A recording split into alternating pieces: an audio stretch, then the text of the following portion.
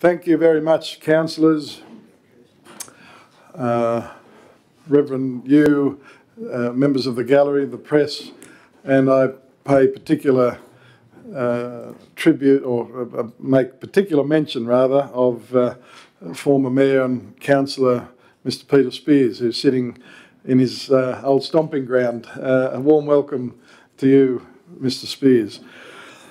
Now, this meeting is being recorded and will be placed on Temora Shire Council's webpage for public information, and all present today are reminded that while speaking that you are agreeing to your view and comments being recorded and published.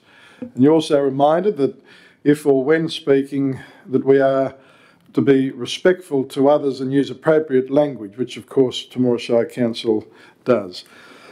Council accepts no liability for any defamatory or offensive remarks or gestures during this council meeting. Having said that, I would now invite Reverend Derek Yu from St Andrew's Presbyterian Church, who will lead us in our opening prayer. Thank you, Reverend. Greetings on behalf of the Temora Christian leaders, I thank you for the opportunity to open your meeting in prayer. Let us pray. Father in heaven, thank you that you love us. Thank you that you care. And thank you that you hear our prayers. You know our hearts and you know our prayers before we even utter them. There are many things in the life of our community that we want to now entrust to you. We pray that this dreaded virus would go away. We pray that vaccines would work in protecting lives, especially those who are most vulnerable in our community and society. We pray for families who have lost loved ones. Please comfort them. We pray for people who have lost income and livelihoods due to lockdowns. We pray that their livelihoods would be sustained. We pray that the outbreaks in Melbourne and Sydney would be contained. Father, we thank you for the rain. We pray that the rain would greatly bless our farmers and our community, and we pray that there would be an abundant harvest this year. We pray for those in our community who are struggling, those who are feeling lonely and isolated, those who are sick, those who are grieving the loss of loved ones, those who are wrestling with mental illness, depression, anxiety.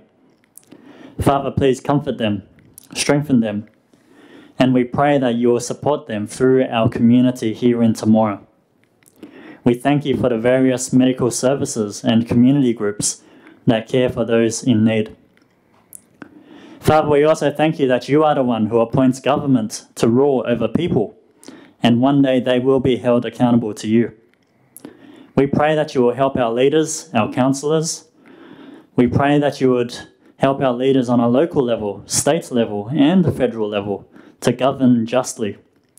Help our leaders to make policies that reflect your love for our community, your love for the marginalised, and your love for the needy. Help them to lead as Christ led, not to be served, but to serve and give his life as a sacrifice for many. And we pray all these things in Jesus' name. Amen. Amen. Thank you very much, Reverend. Always lovely words to start our meeting off, and thank you very much for sharing those with us. Councillors, we have an apology from the General Manager, who I understand is currently in Darwin doing something physical, and which is fantastic. So we do hope that he comes back healthy and in one piece. And his first day back, I understand, is the 6th of July. And our Acting General Manager is doing a fine job. No further apologies. If someone moved that the General Managers, thank you, Councillor Slay, Councillor Oliver moved and seconded. All those of that opinion, please say aye. To the contrary, no. Declare the motion carried. Thank you very much. Any declaration of any interest, councillors, at this time, please? If not, let us proceed. We do not have any public presentations. Councillors, we have two lots of minutes to confirm, please. The first one, I'd require a motion that the last ordinary meeting of Temora Shire Council, held on the 20th of May, be approved as a true and correct record. Big pardon? Oh, it was one resolution. Oh, seems a bit odd. Evidently the computer program has it as two lots of minutes in the one resolution, which I would have thought they need to be considered separately. Yeah. So, we can do that. I will do it.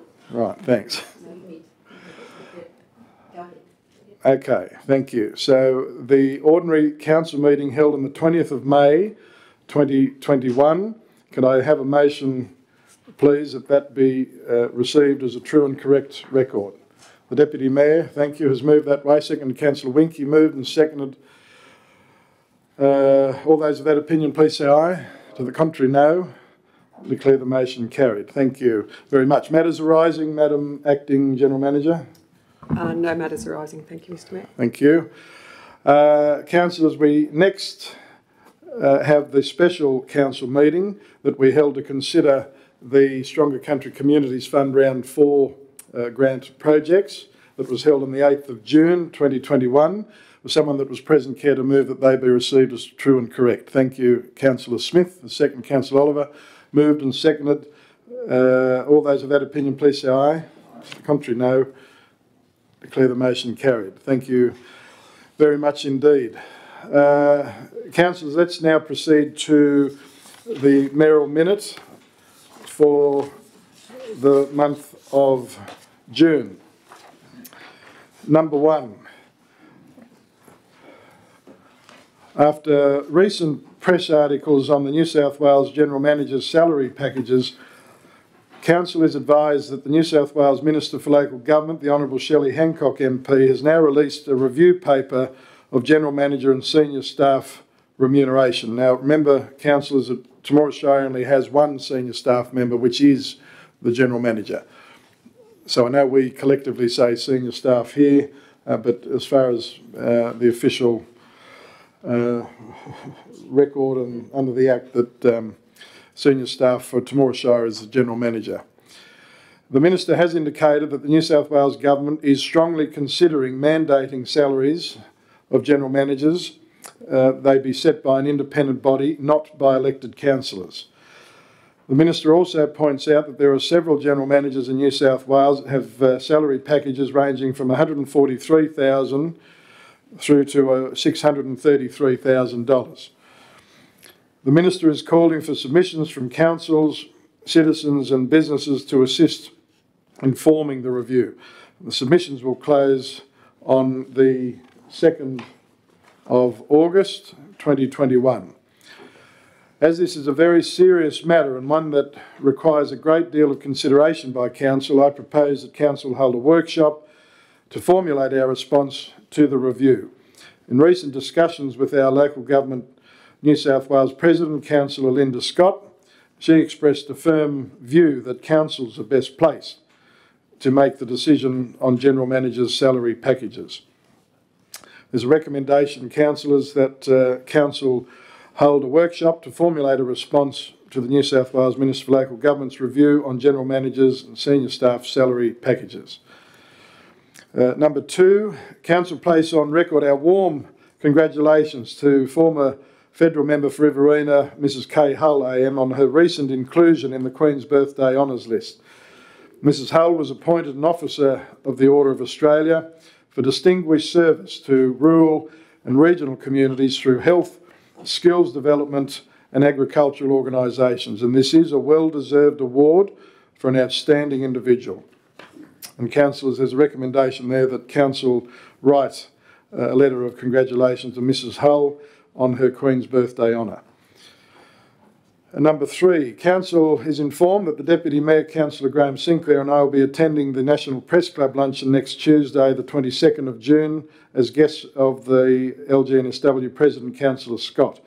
And we look forward to being present to listen to Councillor Scott deliver her first Press Club luncheon address as President of the Australian Local Government Association.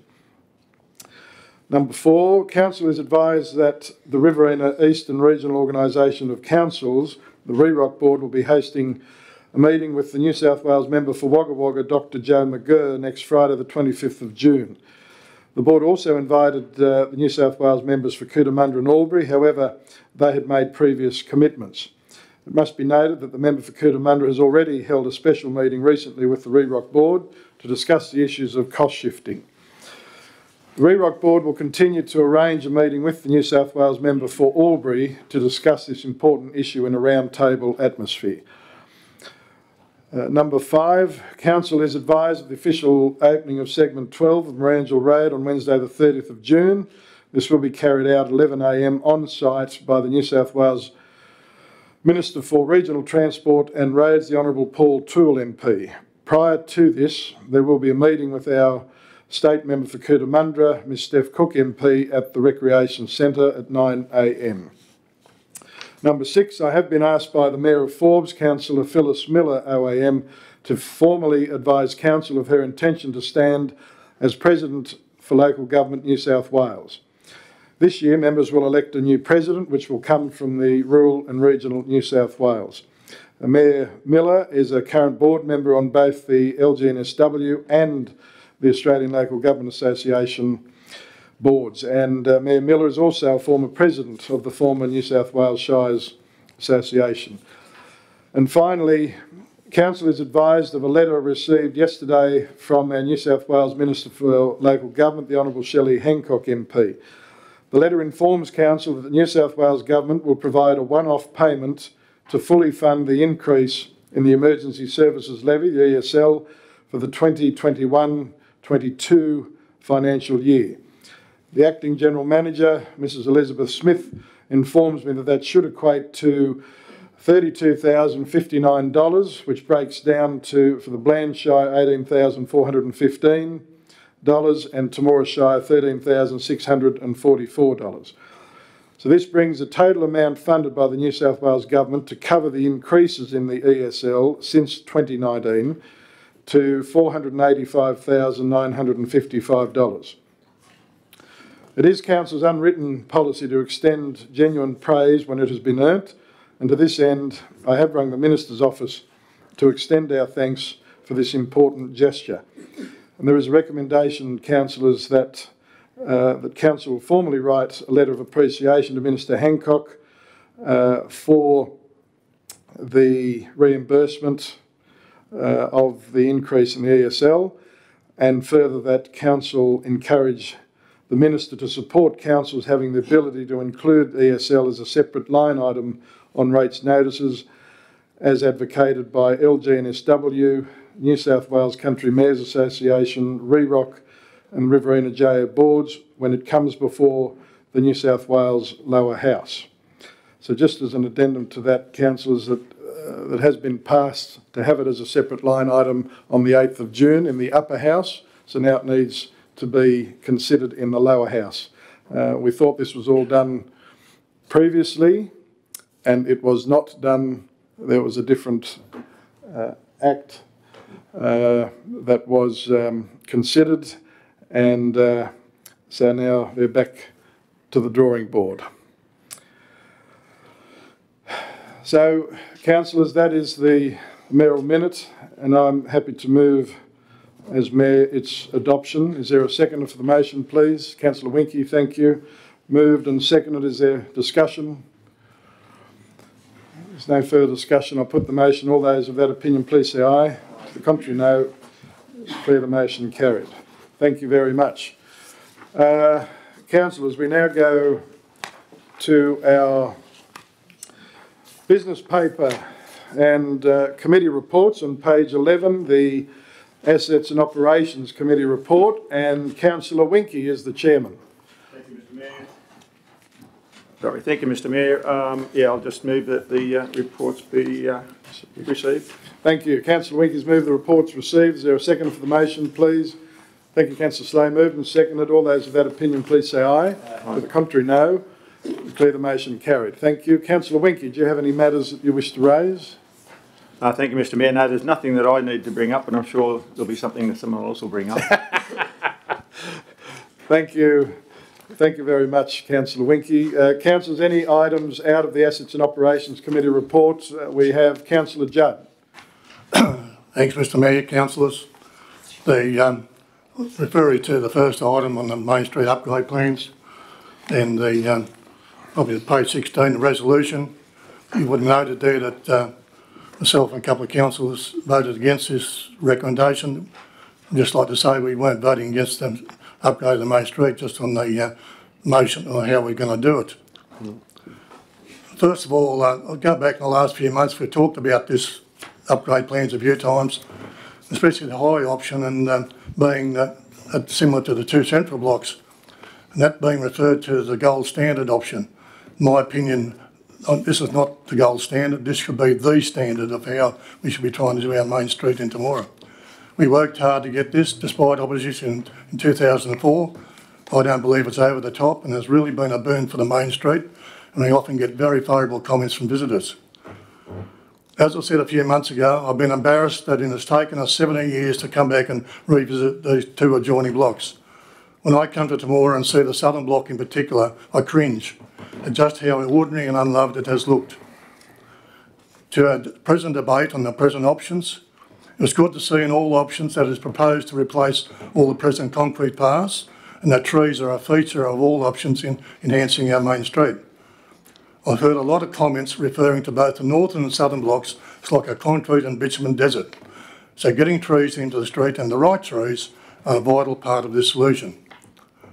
With the northern block, we all agree that because it is a predominantly commercial and industrial precinct and with numerous driveways, the low option is probably the best option. The plan to add a number of good trees to the block will certainly help lift the amenity of the area. But it's the southern block we really need to put a lot of thought and planning into. I'm very optimistic about how this southern block could develop into one of the most popular social gathering, retail, community services and residential areas of Temora. One only has to see what this new business in the Me Lin building has done for that end of town. At times you're lucky to find a park in that block, and many of these cars are visitors from out of town. It has become a destination. The subject of revitalisation of the Main Street in Temora has been a continual project of our local Heritage Committee. You can already see the results in buildings like the John Maher building, painted with new sign writing, what a difference it makes to our local streetscape. Now the committee is turning its attention to restoring and fixing up the verandas in the Main Street. We're hoping to have a fund in this present budget, but being not quite ready, I hope the next council will support a fund in next year's budget. What is my point? If council gives encouragement to these owners of these buildings and these businesses, either through the heritage funds or plans to revitalise the next two adjoining blocks, it could be amazing what could develop in Temora. We hear from our real estate agents that there is unprecedented demand for property in Temora, both in buying and building or finding a place to rent. So to our debate on the plans for the southern block. Our engineer said at committee last week that in the scheme of things, there is not a big cost difference between the low, medium and high options. A point we can't agree on is the placement of the streetlights. In the low and medium options, the streetlights remain where they are at the moment and will share a blister with the trees. In the high option, we would relocate the streetlights onto the footpath and away from the trees, this being the same as the central two blocks. I will argue that in the long term, we're much better to separate the trees and the lights, and we won't have to put up long extensions on the lights to give extra cover. We won't have to plant species that only have narrow foliage, and our parks and garden staff won't be regularly having to trim the trees. I feel we need better plans, elevations and 3D drawings of the southern blocks to be able to make informed decisions. Here we are making, with our plans we had last week, trying to make a very important decision on our future Main Street, and all we had for an overhead plan and street lights only represented by us little white dots.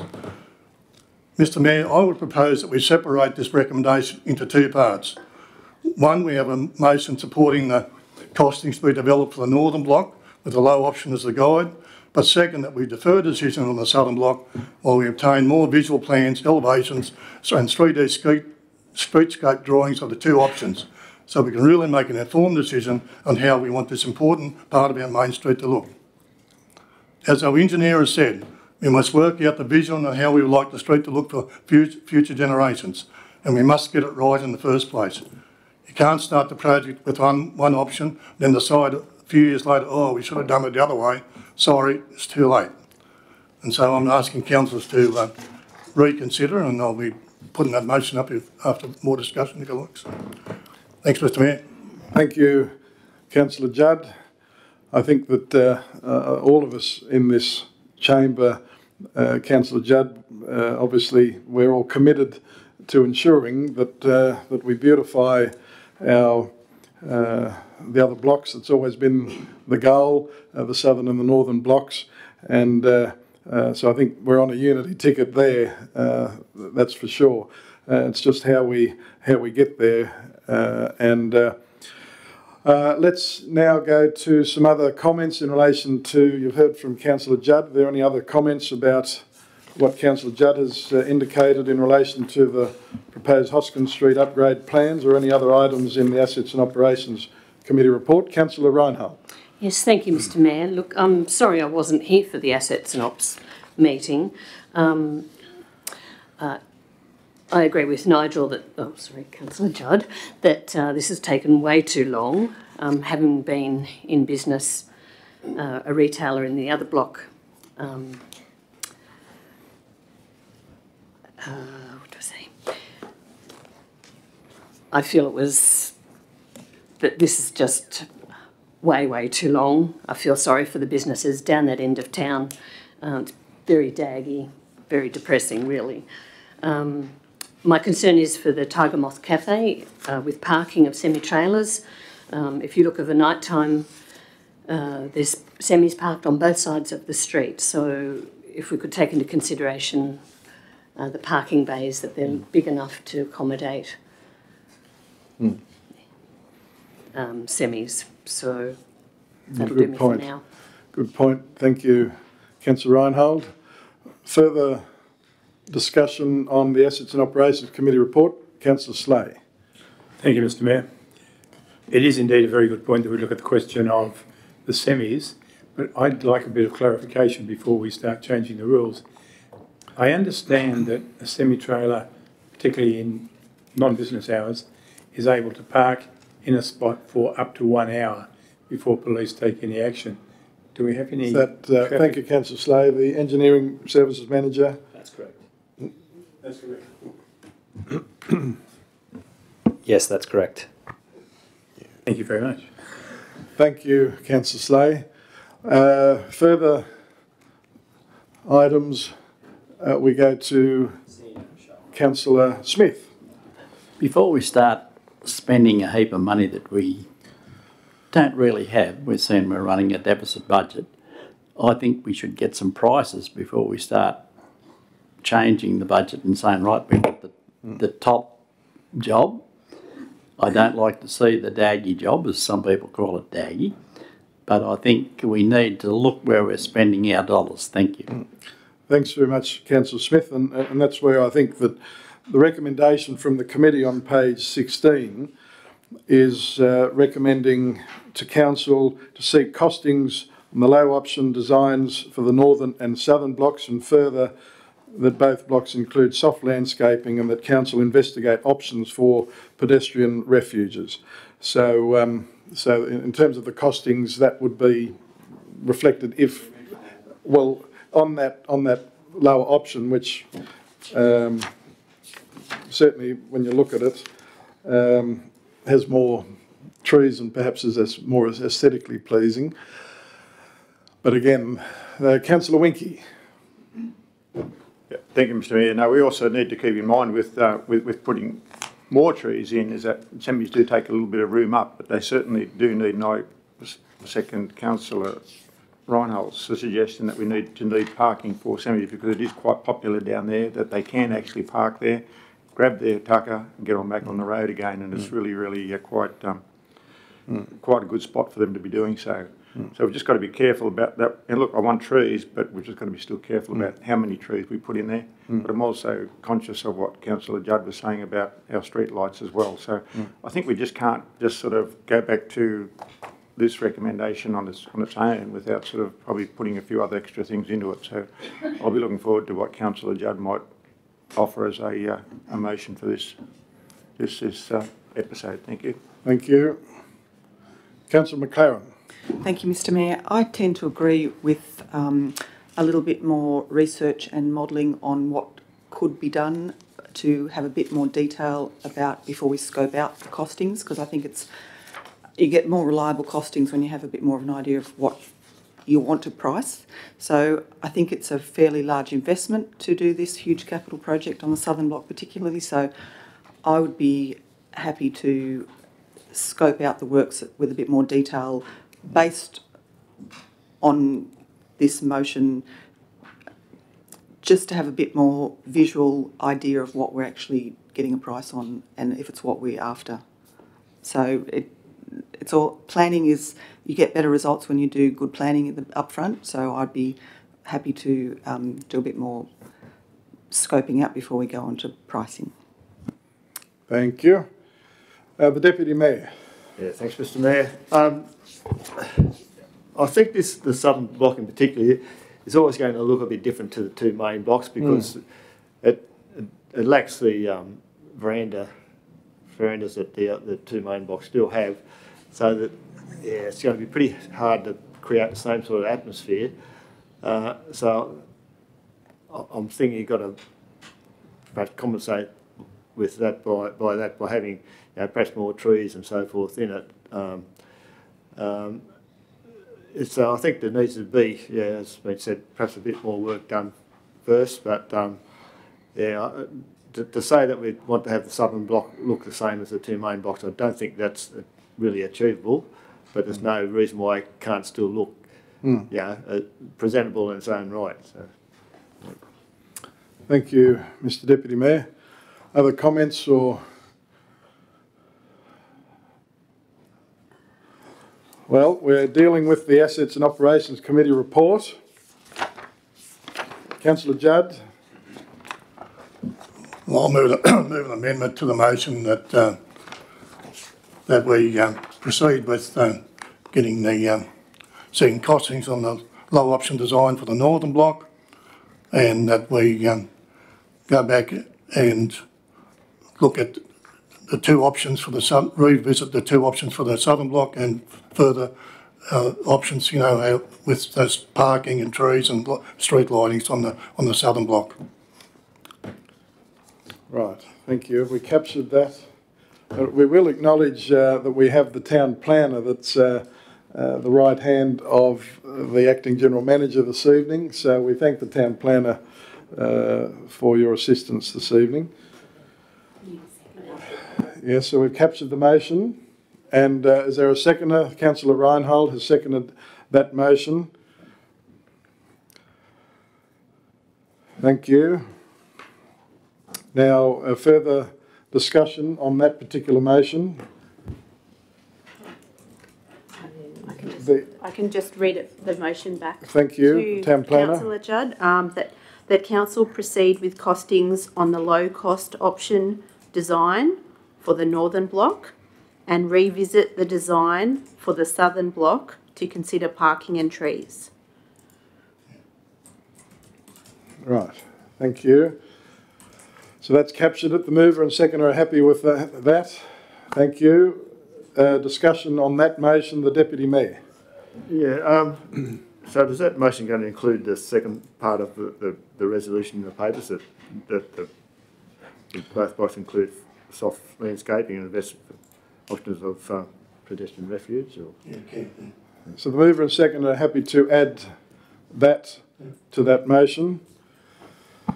Thank you. This is what teamwork's all about, see? Pardon? Right, so if we can have that, and further that both blocks include soft landscaping and that council investigate options for pedestrian refuges. Council proceed with costings on option design for the Northern Block and design for Southern Blocks to consider parking and trees. Thank you. Councillor Judd. Just in the main motion there, that include to consider parking, street lights and trees, if you please. Thank you.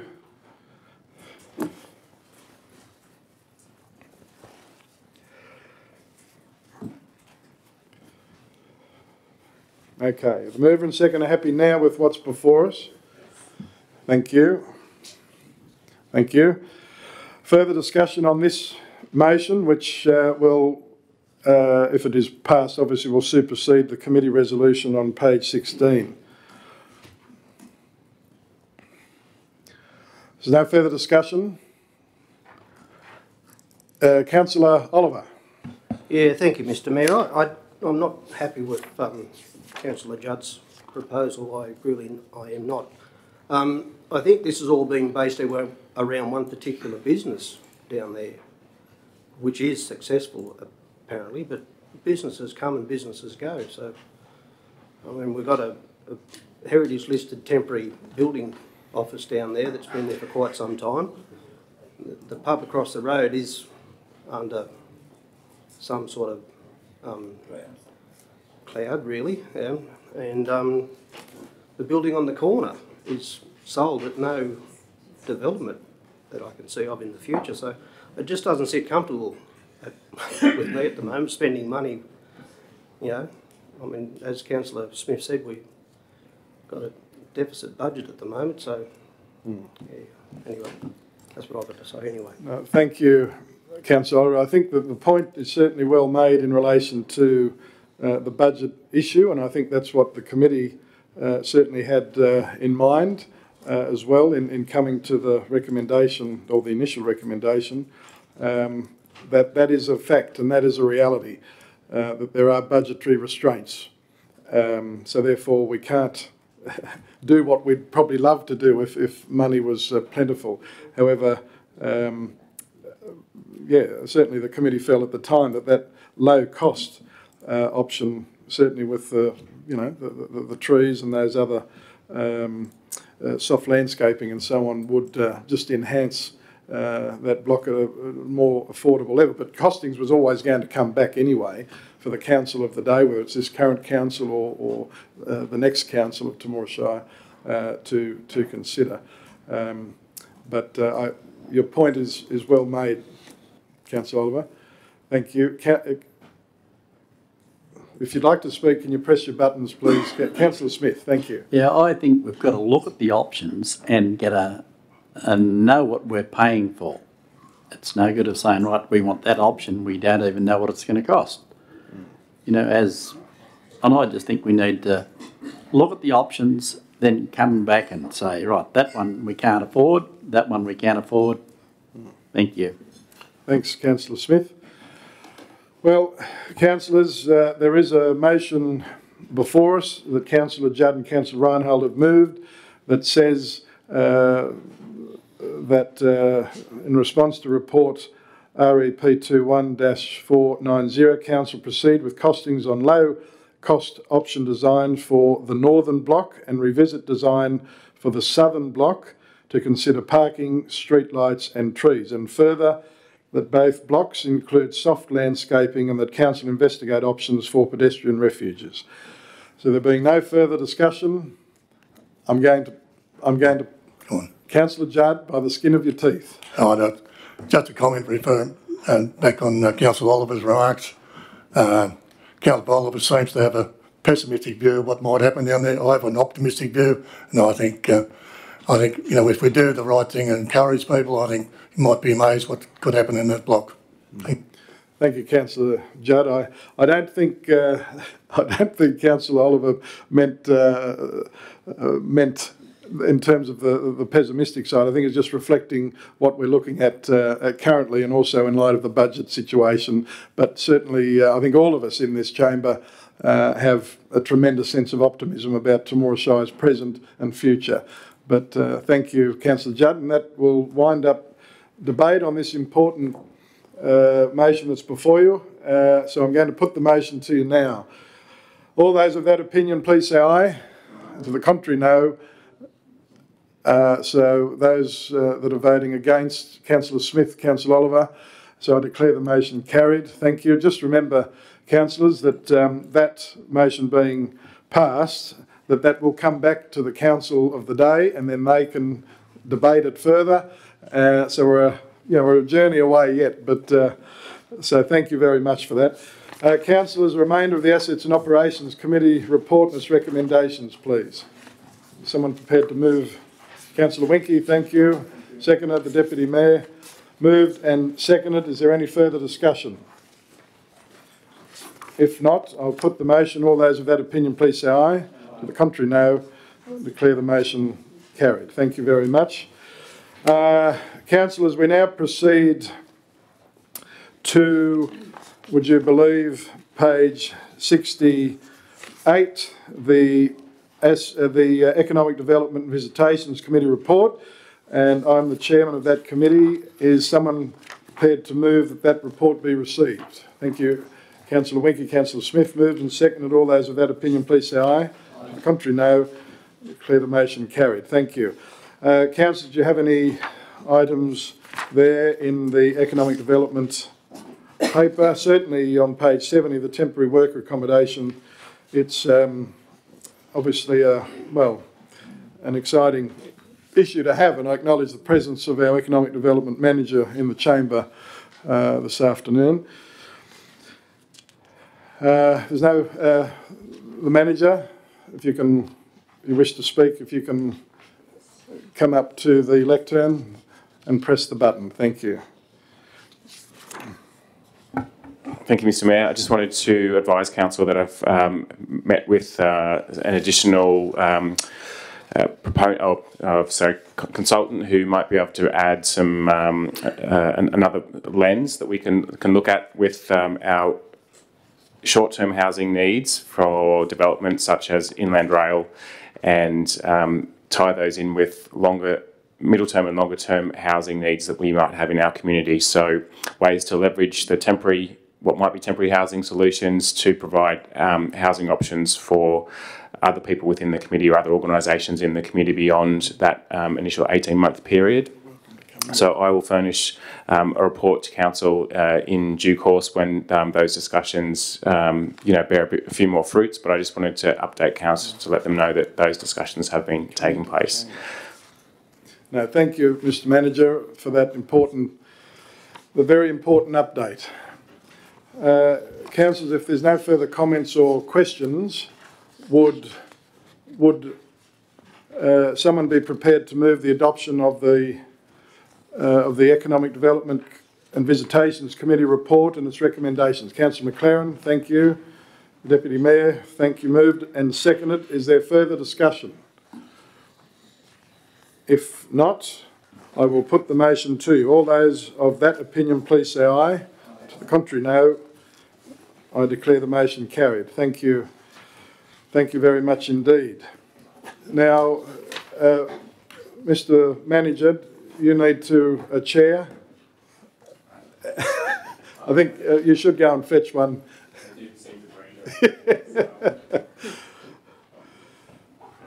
Okay, thank you. Councillors, let's go to page 75, the delegates' reports. Do we have delegates' reports from councillors, please?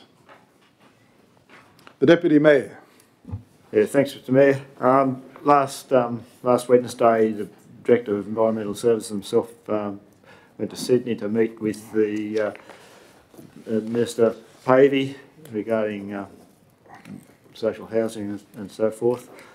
And our member of the Commander, Steph Cook, was also in attendance. Very good meeting. We were well heard. There's also Wendy Milton from Argyle Housing was there too. Yes, the Minister was right behind us. She's going to help us in any way they can with the Argyle Housing project and so forth.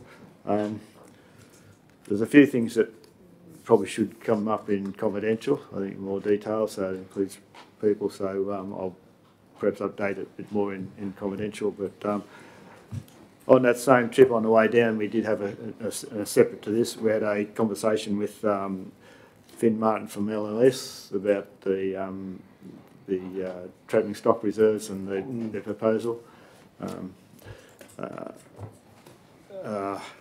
Pretty much got a similar conversation to what we did have, but we've invited him to address the assets and op meeting in July. So that will give you a chance to put a few more details in front of us and ask some more questions on them.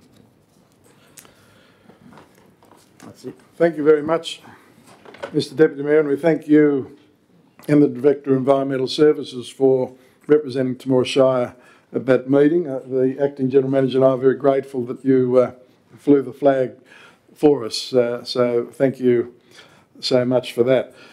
Councillors, other further delegates' reports. Councillor Winkie. Thank you, Mr Mayor. Yes, I was representing council at the Inland Rail Conference on the 25th to 27th of May at Albury, Wodonga. It was a very full-on conference. There were some 390 registered people attended, which was a full house for them, and they had a waiting list of even for people if there was cancellations to go on it as well. So it was very full-on. Both the mayors of Wodonga and Albury went out of their way to make us very, very welcome. And certainly I've got a report in the paper so that you can read that, and if anyone's got any questions they can certainly ask me. Thank you, Mr Mayor. Thanks very much, Councillor Winkie, and Council thanks you for making the time and effort to go to that important conference. Councillor Winkie? If I might just add too, thank you very much to Anne too for organising our accommodation and entrance to the conference down there, and she did well. It was a 5-minute walk or less from the accommodation to the conference. It was great. You could leave the car parked where it was and forget about it, and it was great. So it was well done. But they had great facilities down there at the conference centre in Albury. It's a great setup, and certainly covered this amount of people. It was full, but they did it with ease. Thank you, Mr Mayor. No, that's great. Thanks again, Councillor Winkie, because again, we know all of us in this chamber are very, very busy, but we do thank you for making time to fly the flag, because obviously the conference itself is important, but also the networking. We can't underestimate the value of that as well. And thank you for the report as well. Councillor Slade, delegates' reports. Thank you, Mr Mayor.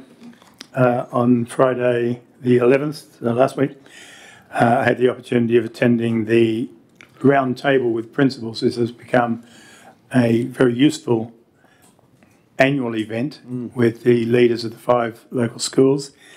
But I'd have to say that on this occasion it excelled itself. It excelled our dreams. The Acting General Manager was there, as was the Youth Officer. And as was somebody else whose name I forget. I'm just trying to remember who it was. My apologies about that. But the principal certainly raised with us quite a number of issues. The questions were, what can the council do to make easier the work of the schools? And as I said, ideas were forthcoming, were very, very useful. An example, I'm not going through the whole meeting, but an example was the question of recycling in Area Park. And why is there no recycling facility available? It was very useful, and for the new principal of Area Park, or the acting principal of Area Park, our advice to him was to consult the local councillor, and I believe that that contact has been initiated, which is all very useful.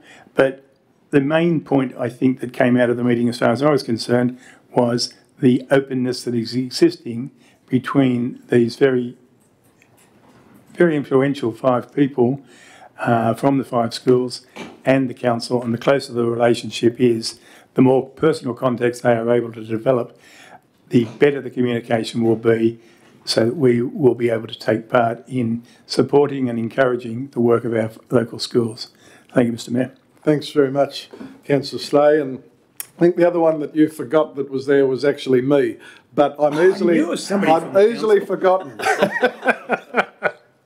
But Councillor Slay, you are quite right. It was an excellent session, and for everyone to give up their time was certainly most appreciated. And I commend Council for continuing to host this annual round table, and certainly in your role, Councillor Slays, our Youth Advisory Committee Chairman, you never miss them. So we do thank you so much for that. And as a further extension of that meeting, we actually have organised a meeting with the Temora High School, St Anne's, and the Agriculture Innovation Centre and FarmLink to see what other ventures can be done. Those two schools seem particularly keen to see if they can enhance their agricultural involvement. So that's also a positive result, potentially anyway, that'll come out of that particular round table. So thank you, Councillor Slade, for reflecting on that.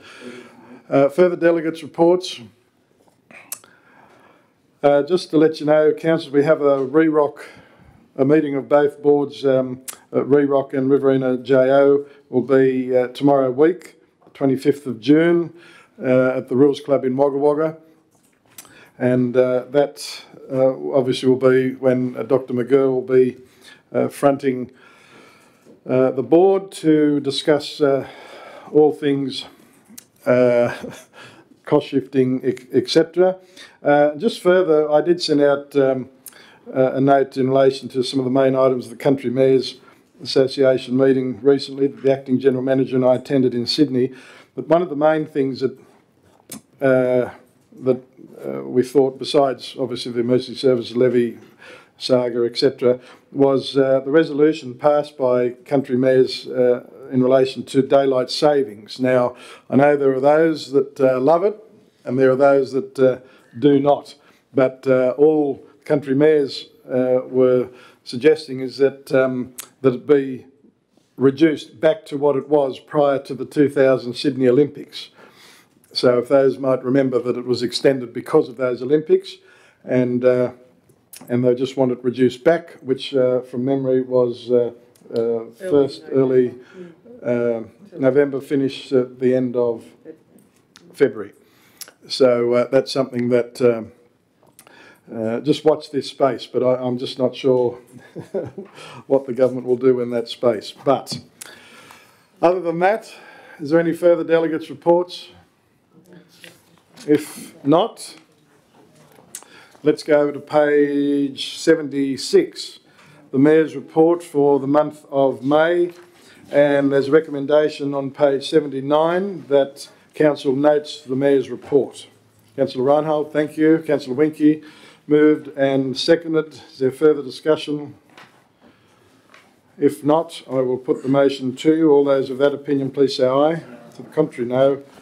Declare the motion carried. Thank you very, very much indeed.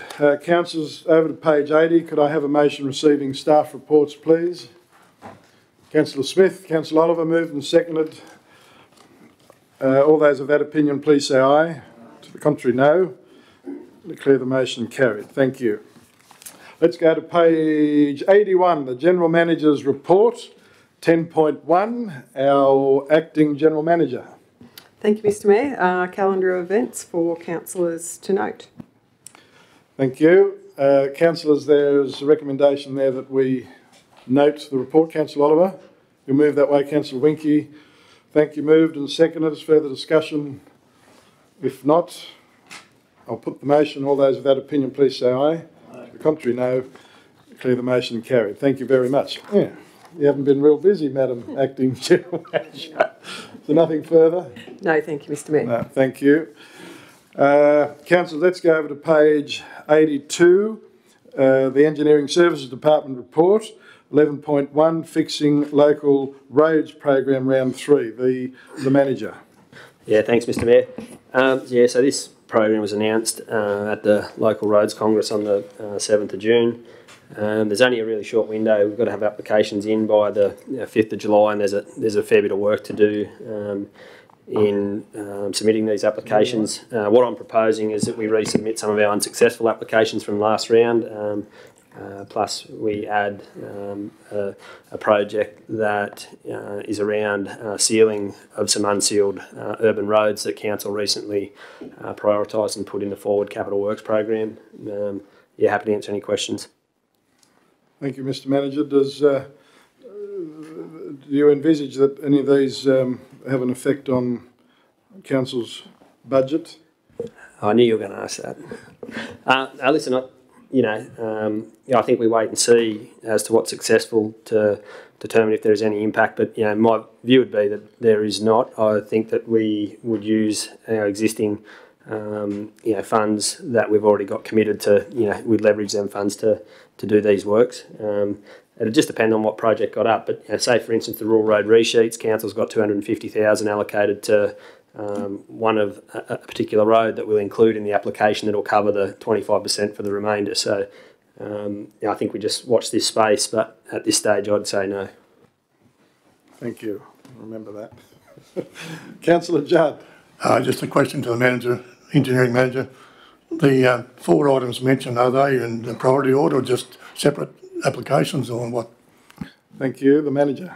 Yeah, that's a good question. No, they're not in any particular order, but we do have to, in the application process, we have to give priority.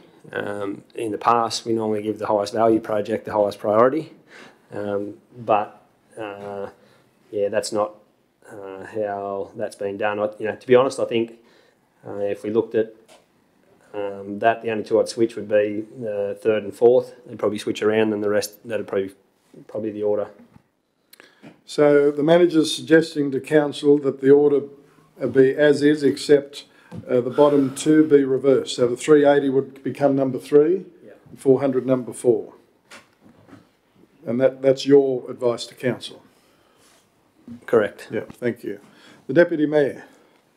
Yeah, thanks, Mr Mayor. Just the second, third and fourth dot point, I thought it might be worth, in the application, be worth mentioning that we're participating in the pilot scheme for the off heavy vehicles. Yeah, no, Thank definitely. You, the manager. Yeah, 100%. We'll definitely do that. Thank you very much. Well, councillors, there's a recommendation there that we endorse the proposed projects, with the recommendation being that the 1.2 million, or the first dot point's number 1, the second dot point is number 2, the fourth dot point of 380,000 from Mandamar be number 3, and 400 from Rural Creek be number 4. Councillor Judd. I was going to make more comments on the Roads Congress report later in the meeting, but just on this item, when the Minister announced the opening of round 3 at the conference the other day, one of the conditions he said that in rounds 1 and 2, every council in New South Wales that had applied correctly had got money. But in round 3, priority will be given to councils who have acquitted those rounds 1 and 2, done properly, and I must congratulate our engineering services department, because we've done very well in rounds 1 and 2, and I'm very confident that we'll acquit very well, go very well in round 3 because of our actions in round 1 and 2. And congratulations to the engineering department on their effort in those rounds. Thank you, Councillor Judd, and I think the chamber would warmly endorse your sentiments. So there's a bouquet, Mr Manager. Don't say you don't get any. No, a well-earned one. Thank you, Councillor Judd. Councillors, there is a recommendation there before you that we endorse the projects and ranked as... Can we swap those?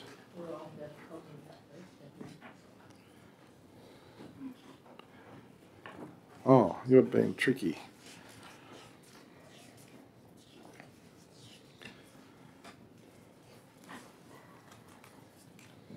Right, so just appearing on the screen in the following order: 1, 2, 3 and 4. Okay, so that's correct? Yeah. Okay, thank you. So councillors, you see there on your screen a recommendation, if someone is prepared to move that direction. Councillor Judd, Councillor Mack, Councillor Oliver. Moved and seconded. Is there further discussion? If no further discussion, I'll put the motion. All those of that opinion, please say aye. To the contrary, no. Declare the motion carried. Thank you very, very much indeed. Councillors, let's now proceed over to page 97, 11.2, the Old Cootamundra Road Speed Zone Review. The Manager. Yeah, thanks, Mr. Mayor. So Council's received a request regarding a potential speed zone review of the Old Cootamundra Road. The request basically goes into the fact that we've got two major grain terminals out that road, which experience large volumes of heavy vehicle traffic turning in and out. And I guess the correspondent cited that the speed zone's quite close to them, and it wouldn't be hard to consider shifting it out a little bit. I've tried to bring this to council. Normally this would probably go to the traffic committee meeting, but I guess just with in mind of trying to get a result before the harvest, I'd like to, if council's of the mind to proceed with it, I'd like to send it to RMS and then take the results back to the committee, as opposed to go to the committee, then go to RMS and then come back to council. Thank you. Does the engineer have any professional advice to council before or not? To be honest, not particularly. The only thing I'd say is that speed zones aren't within our control, and I guess acceding to this request and going down the speed zone review path, you might find that we get an outcome that council don't necessarily agree with, however won't have any say other than to lobby. So yeah, just need to make the decision in mind that if it goes down the review path, you might end up with a speed zone that doesn't necessarily reflect the views of council, and you won't be able to change it. No, thank you very much. So councillors, you've read the report, you've heard from the Manager of Engineering Services. I'll now go to the Deputy Mayor. Yeah, thanks, Mr. Mayor. Yeah, I'm not particularly happy to see anything happen here. I realise that during harvest, peak period harvest, it's very busy out there. However, that can be covered by temporary signage, which is done at other sites and has been done out there too. My concern is if it come back to 80 k's or something, it wouldn't be so bad. But I'm concerned that they might shift the 50k sign out the other side of the Grain Corp site, and that is a long way in at 50 k's in other times of the year when there's no heavy vehicles there. So personally, I'd like to see it stay the way it is, unless we could have some guarantee that it would be 80 k's or something like that. But I'm concerned it may not be. It may end up, as I said, come back to 50 k's. So I personally like to see it stay as is. Thank you, Mr. Deputy Mayor. I now go to Councillor McLaren. I agree that if we start meddling, then who knows what they'll end up doing. Were you going to recommend 80 kilometres an hour as the zone speed limit? The Manager. Yeah, thanks, Mr. Mayor. Yeah, listen, I think the request has merit, and I think they suggested 70 k's, which is consistent with the approaches to Temora. I guess the risk is it seems like transport are moving away from or discourage transitional zones, and we've seen that at Springdale, we've seen it at Harden, so potentially if you go down that path and you ask for a speed zone review, they might overlook the 70 or 80 option and look to extend the 50, which would be consistent with what's been happening. However, I guess we could try and get some informal advice on that. I'm pretty open, to be honest, Councillor's view. I'm not overly concerned with what happens there. There is an absolute statewide push for lower speeds because of road trauma and severity of crashes and this sort of thing. I think it's only a matter of time we're going to start seeing more and more speed zone reviews and lower speeds. But yeah, no preference. Thank you. Councillor Oliver. Yeah, thank you, Mr. Mayor. I agree with the Deputy Mayor. I think it should be best left alone. I think if it goes to RMS, there's going to be people there making decisions that have no idea what's involved in the harvest, and the traffic I mean, if it's going to be a 50 from out the other side of the suburb, it's going to be a long journey in, and I fear that's what's going to happen if these people get to make the decision. So I'd just as soon see it stay the way it is. That's my opinion. Thank you, Councillor Oliver. Well, I'll go to Councillor McLaren. Question to the manager. Are there other ways of alerting traffic along that section during harvest periods, lights, signs, for harvest traffic movements? The manager. Yeah, thanks, Mr. Mayor. Yeah, as Councillor Sinclair said, in the past, BFB have taken it on their own responsibility to put variable message boards at the JV site. That exact same thing could be done. I don't know that there's too much else outside of that, but I guess where it gets complicated is whose responsibility is it? Is it our responsibility to have a safe speed there? Is it the grain operator's responsibility? If you've got two receival sites close together, how's that going to work? To be honest, it's probably our responsibility. I know it's something that council need to consider the risk and act appropriately, I suppose. Thank you. The Deputy Mayor. Yeah, just further on to that, is it possible then for council to put up permanent signs but have a fold down sign so that during harvest they can just folds down and to say that warning there's heavy vehicles turning or something like that? Thank you. The manager. Yeah, thanks, Mr. Mayor. Yeah, I think so. Another compromise could be, I'm not sure if this is commonly done, but say for instance when they do like inspection bays and that on roads, you can actually make it a temporary work site, and we could potentially put speed signs up there and make it a work site for the duration of harvest, and then it goes back to its regular speed. I reckon that'd be an option worth exploring. I've seen it done on the Newell Highway and other places where they're pulling up trucks and different things. Thank you. So, councillors, we need to move forward on this one. Councillor Winky. Yeah, thank you, Mr. Mayor. Would another option be, because it's not a state road, is the Alcuda Road, it's a local road. Could we just put a trucks turning ahead warning sign prior to it? Thank you. The manager. Yep, that's possible. Okay, councillors, we're in your hands. The Deputy Mayor.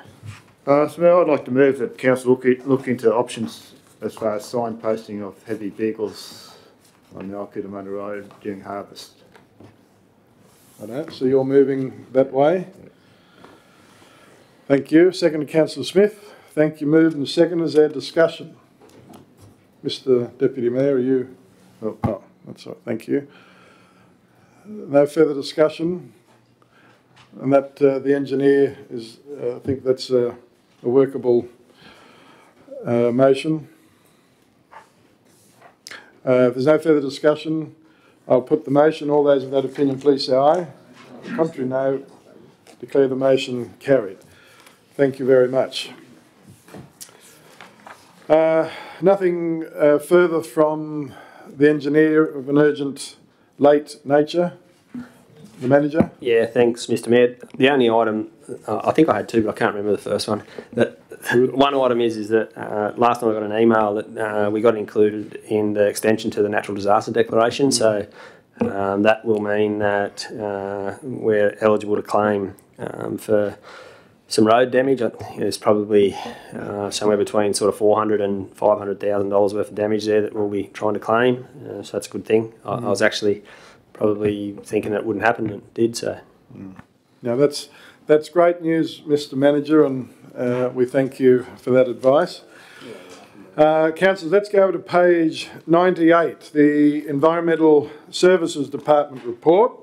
12.1, the Temora Shire Sports Grounds and Parks Crown Reserve Plan of Management. The Director. Thanks, Mr. Mayor.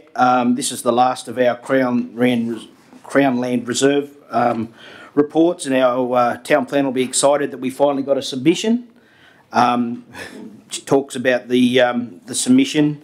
It's a classification issue that was deemed sort of inconsequential, and it's recommended the management plan be adopted as exhibited.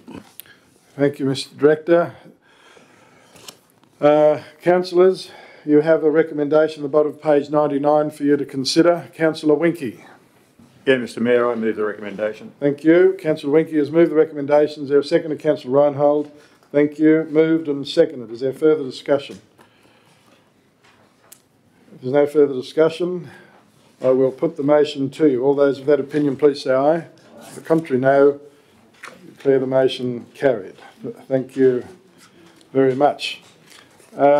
Councillors, we proceed over to page 132, 12.2, the draft external grant funding policy. The Director.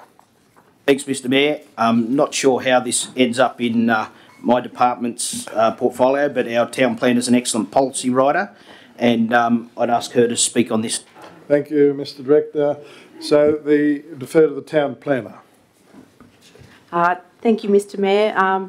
So this is a policy that Council has nominated as a task that was necessary in order to improve transparency. So this will set out the procedures of the way that Council will apply for grants into the future, so that Council is prepared for that and any budgetary implications of that. Thank you very much, Madam Town Planner. Just a question. So if an organisation applies for a grant, so say this policy is adopted, and well done on this draft policy, a very important one. If an organisation applies for a grant without Council's knowledge for a Council-owned facility, what with this policy, assuming that this is adopted and in place, what are the penalties, if any, that I can't see anything articulated, I suppose, in there in the policy. I'm wondering whether we should have something around that. Thank you, Town Planner. Thank you, Mr Mayor. Yes, I agree that hasn't been articulated explicitly. We will try to create awareness of this policy amongst the community, and we'd always encourage that if community groups are applying for grants that involve council assets, they should always come and talk to us prior to applying. I would be surprised if they didn't come and talk to us, because often they need a letter of support from council anyway. But if a group did apply for funding without council's involvement, and it did obviously have implications as for a council asset, we would need to report that information to council and let council make that decision about whether they support the work going ahead. But I can add some additional points into the policy as part of the public exhibition process, because we are going to put this on exhibition. So I'm happy to take that on board as a submission straight away, and we can bring that back to council in an amended version. Yeah. Thank you very much for that. And as you say, it's about education and awareness for all community groups, sporting, etc. And we'll work hard in that space, that's for sure. I go to Councillor McLaren. Thank you, Mr Mayor. Just a point of clarification, if I could. Under point 1, it talks about formal council resolution required prior to grant funding being applied for amounts over 50,000. So what page, sorry, Councillor McLaren? Page 136. Ah, yes, thank you. Down the bottom. That are not included in the delivery or operational plan. And then over in number 3, in the assessment process, it talks about, it doesn't mention anything about the delivery or operational plan. It talks about, does the grant align with our council strategic plan? And I just wondered which criteria will be used to assess whether the grant is applied for. Is it to do with the community strategic plan objectives, or is it if it's in the delivery program that we've set out as an item to be pursued? Thank you very much, Councillor McLaren. The Town Planner. Councillor Judd. Thank you. The Town Planner. Thank you, Mr Mayor. So I do consider both of those plans do have weight. So if we have got an item, a or project that council's identified in the delivery plan, that is quite significant because council has received some detail about that project. In the community strategic plan, it might not be quite as detailed. It might be perhaps a slightly more general objective, but I'm happy to add some additional content about that as part of the submission process and bring that back to council in a future version of the draft policy. Thanks very much. Councillor McLaren. Yes, I think it would be appropriate to have things that have come before council and formally included in our delivery plan to be the criteria. But I guess anything under 50,000, if it aligns with our community strategic plan, could the council of the day believe. Yes. Yeah. But yeah. Yeah, I think it should be within the delivery program, especially if it's over 50,000. We need to have some knowledge and authorisation of that project. That's just my opinion. Thank you. No, thank you, Councillor McLaren. I go to Councillor Judd. Thanks, Mr Mayor. You mentioned before about the need for community to be let council know if they're applying for grants on council land. I think it's very important they let council be involved in getting grants on non-council land too, because that they get their project listed in the community strategic plan, because that helps a lot when you're applying for a grant. That's you can say it's been mentioned in council strategic plan, even though it might be nothing to do with it. And I'd probably give an example of, say, the Area Park Men's Shed applying for the grant. It's not on council land, so it's most important that their aims and objectives, what they want to do, be recorded. No, thank you, Councillor Judd. I think that's a good point. The town planner will note that. Thank you. So, councillors, you have the recommendation there on page 132 with those additional comments included, as the town planner has noted. And that public exhibition period will be 28 days. Yep, thank you. So someone prepared to move the recommendation? Was there an alternate? Councillor McLaren, you're moving that. Councillor Reinhold moved and seconded. Is there further discussion? There's no further discussion. I'll put the motion. All those of that opinion, please say aye. To the contrary, no. Declare the motion carried. And we thank the town planner and our strategic projects officer for her efforts in drafting that initial policy. Thank you. Councillors, let's now proceed to page 139, 12.3, still in the Department of Environmental Services report, the Rural Museum, TEM-FM, the Director. Thanks, Mr Mayor. This has come back to Council. It appears that the Temora Rural Museum is not a big fan of the General Manager's temporary accessible toilet block. We thought it was a winner. and to be fair, they have concerns about where it had to be located to fit it in. They've come back with another idea. It's probably a longer term solution and involves them contributing some money and also sourcing other funds and perhaps also from TEM-FM as well. Council had sort of said they were prepared to contribute $5,000 towards the extension of the sewer from the sewer fund to facilitate the temporary toilet accommodation, and they're hopeful that offer still is on the table, so for Council's decision.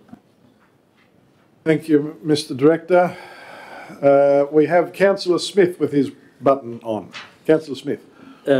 Yes, I would like to move the recommendation. Thank you. Right, so you get right into it. You'll move the recommendation on the page 139, which for those listening, it is that Council offer no objection to the construction of a permanent accessible toilet adjacent to the TEM-FM studio and confirm a $5,000 contribution towards the cost of extending the sewer to service the building. So you're moving that way. Seconder, seconded, Councillor Oliver, thank you. Discussion, I go to Councillor Winkie. Sorry, I beg your pardon. Sorry, I've got to look at the lights. Yeah. Councillor, the Deputy Mayor. Yeah, thanks, Mr. Mayor. Yeah, I actually think this is pretty much a win-win situation. We're going to cost council, similar sort of money. I think to put the temporary toilets set up there anyway. So I think that this would be similar sort of money to go towards something that's permanent, and so to have the Rural Museum and TEFM to put a bit of money into is going to suit everybody, I think. So I think it's a good idea. Thank you, Mr. Deputy Mayor. I think you're right. It's great to see them wanting to cough up. I'll go to Councillor Winky. Yeah, thank you, Mr. Mayor. I'd still like to see this toilet actually be just accessible from internally from the radio station. I think for safety reasons and also for weather conditions, it's still going to have to go outside to access it if the way it was going to be built with accessibility for the open days. And some of the staff out there, some of the workers that work out there reckon they don't need another toilet. And this way it would be just accessible for TEM. They would wholly and solely look after it, clean it and keep it tidy. And there's a window there at the end that they feel that they could be utilised into a doorway, and just have it just from an internal access just for TEM staff. Thank you, Councillor Winky. I must admit I had heard those comments as well, that there was those that shared those views. The Director, do you have a response to Councillor Winky's comments, please? Thanks, Mr. Mayor. No details have been designed yet. However, I did think that it was a priority from the Rural Museum to have access to it as well on their open days. So you could have both a sliding door that leads from the TEM-FM and an operable, accessible door with a ramp from the external elevations as well. So it was proposed to have both. Thank you, Mr. Director. The Deputy Mayor. Yeah, I tend to agree. I think if they just want it for themselves, well, they can pay for a lot. I think on open days and so forth, or when there's bus loads that come through, I think it's necessary to have that toilet there. So, I think it needs to be accessible on busy days to the Rural Museum as well as TFM. Thank you. I go now to Councillor Smith. The only problem I see with that, with the present situation with this COVID thing about and people travelling through, it could become a problem with the COVID situation. If it's, I know we haven't had it, but you just don't know when you're going to get it. And I would like to see that if they put a toilet there and they're going to put money into it and they're going to clean it, I think it should be theirs. Thank you. Thanks very much, Councillor Smith. Well, councillors, we have a motion before you, which is the motion on page 139, pardon me, that Councillor Smith and Councillor Oliver has moved, that council offer no objection to the construction of a permanent accessible toilet adjacent to TEM-FM studio and confirm a $5,000 contribution towards the cost of extending the sewer to service the building. There's no further discussion. I will put the motion. All those of that opinion, please say aye. To the contrary, no. I'll actually ask again, Councillor, this time I'd ask you to raise your hands. All those of that opinion in support of the motion, please raise your hands. Thank you. All those opposed? I declare the motion carried. Thank you. And Councillor Winky, Councillor Slay, you like your vote recorded against? Thank you. Duly noted. Thank you very much. Now, councillors, let's go over to page 142, 12.4, the proposed dual occupancy at 159 Crowley Street, Temora. The Director. Thanks, Mr. Mayor.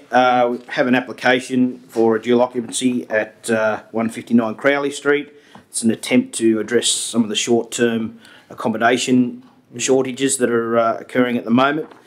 Our town plan has done a planning report, which is attached. seems to be they're a bit short on meeting the requirement for the DCP requirement for private open space, which requires a private open space of minimum 45 square metres usable, open space per dwelling, and the application is deficient in that area and requires a special resolution of council to be adopted. Thank you, Mr. Director. And of course, I would think that council, we have to record the votes. Thank you. I go to the Deputy Mayor. Yes, to me, look, my initial thoughts was, no, it's probably not right, but then, if this was in Sydney or even, some of the regional cities and so forth, it probably wouldn't be an issue because, you see houses normally getting built on top of each other and very limited outdoor areas. So, anyone who buying or moving in here knows what they're going into for a start. So I don't see any really great problem with it myself. So. Thanks, Mr. Deputy Mayor. Other councillors have any other comments? Councillor Winkie. Yeah, thank you, Mr. Mayor. No, I'm in agreement with the Deputy Mayor. I think that we're getting to the stage now. We're looking for more accommodation, and there's a lot of spare space in around the back of homes and whatnot in Temora, and I think this might be a sort of a way forward for some other people to sort of pick up on this and run with it as well, and get us some extra accommodation. No, thanks, Councillor Winkie. That's a good point. A good point. Well. We go to Councillor McLaren. Thank you, Mr. Mayor. Just to clarify on the map in the pages, the private space that you've got allocated to them is between the gate, those red lines that designate the gate heading back towards the driveway. Is that the private space that's allocated to them, or? So the director, I'm just trying to work out how much space they've got. Thank you, the Director. It would be away from the lane in front of that gate, so where you can see the power pole, and that looks like a clothesline.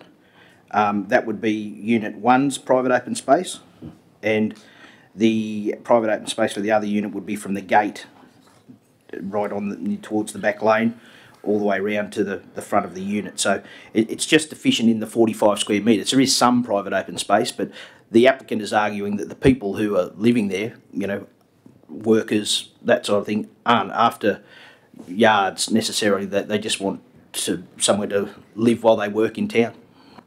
Thank you. Councillor McLaren. No, thank you. Councillors, there is a recommendation at the bottom of page 145 from the Director and the Town Planner that approval be granted to Mr and Mrs Gillard for the construction of 2 one-bedroom units at 159 Crowley Street, Temora, subject to conditions as listed. I've got 2 greenies. Oh, sorry, Councillor Smith, I beg your pardon. Move the recommendation. Thank you. So, Councillor Smith, you're moving the recommendations. There a seconded. Councillor McLaren? No, comment. Thank you. Seconded, Councillor Winkie. Thank you. Discussion. Councillor McLaren. Just a question. You know the laneway that comes down on the boundary of the fence to get to the back? The grey pathway from the front, from Crowley Street, that goes down beside the house. So that's the entranceway to the back area. Can you make that come 90 degrees halfway along to sort of make that access the one side and then the other side, so you can have the private space for 2 of them, or is that too inconvenient? Thank you. The Director. If I understand you correctly, Councillor McLaren, I think you're back to front. That path that is heading off is towards Crowley Street, not the back lane. So the back lane is at the bottom of the page.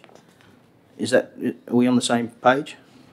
So is there access down that pathway from Crowley Street to the units? Yes.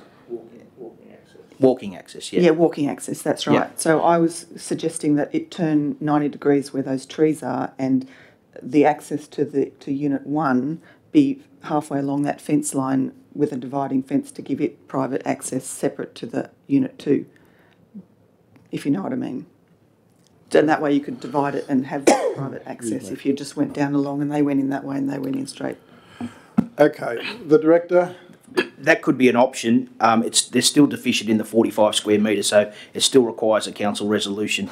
We could sort of bring that up with the applicant and suggest that, but I think the principle is whether we're happy with the development and we're happy to waive the requirement for 45 square metres private open space. Thank you. Yeah, I'd be happy with that as long as we can maximise that private space and maybe accommodate it. Thank you. Well, councillors, we have the motion from Councillors Smith and Councillor Winkie that we adopt the recommendation on page 145. There's no further discussion.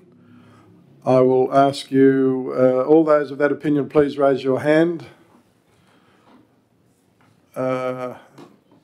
So that motion is carried unanimously. Thank you.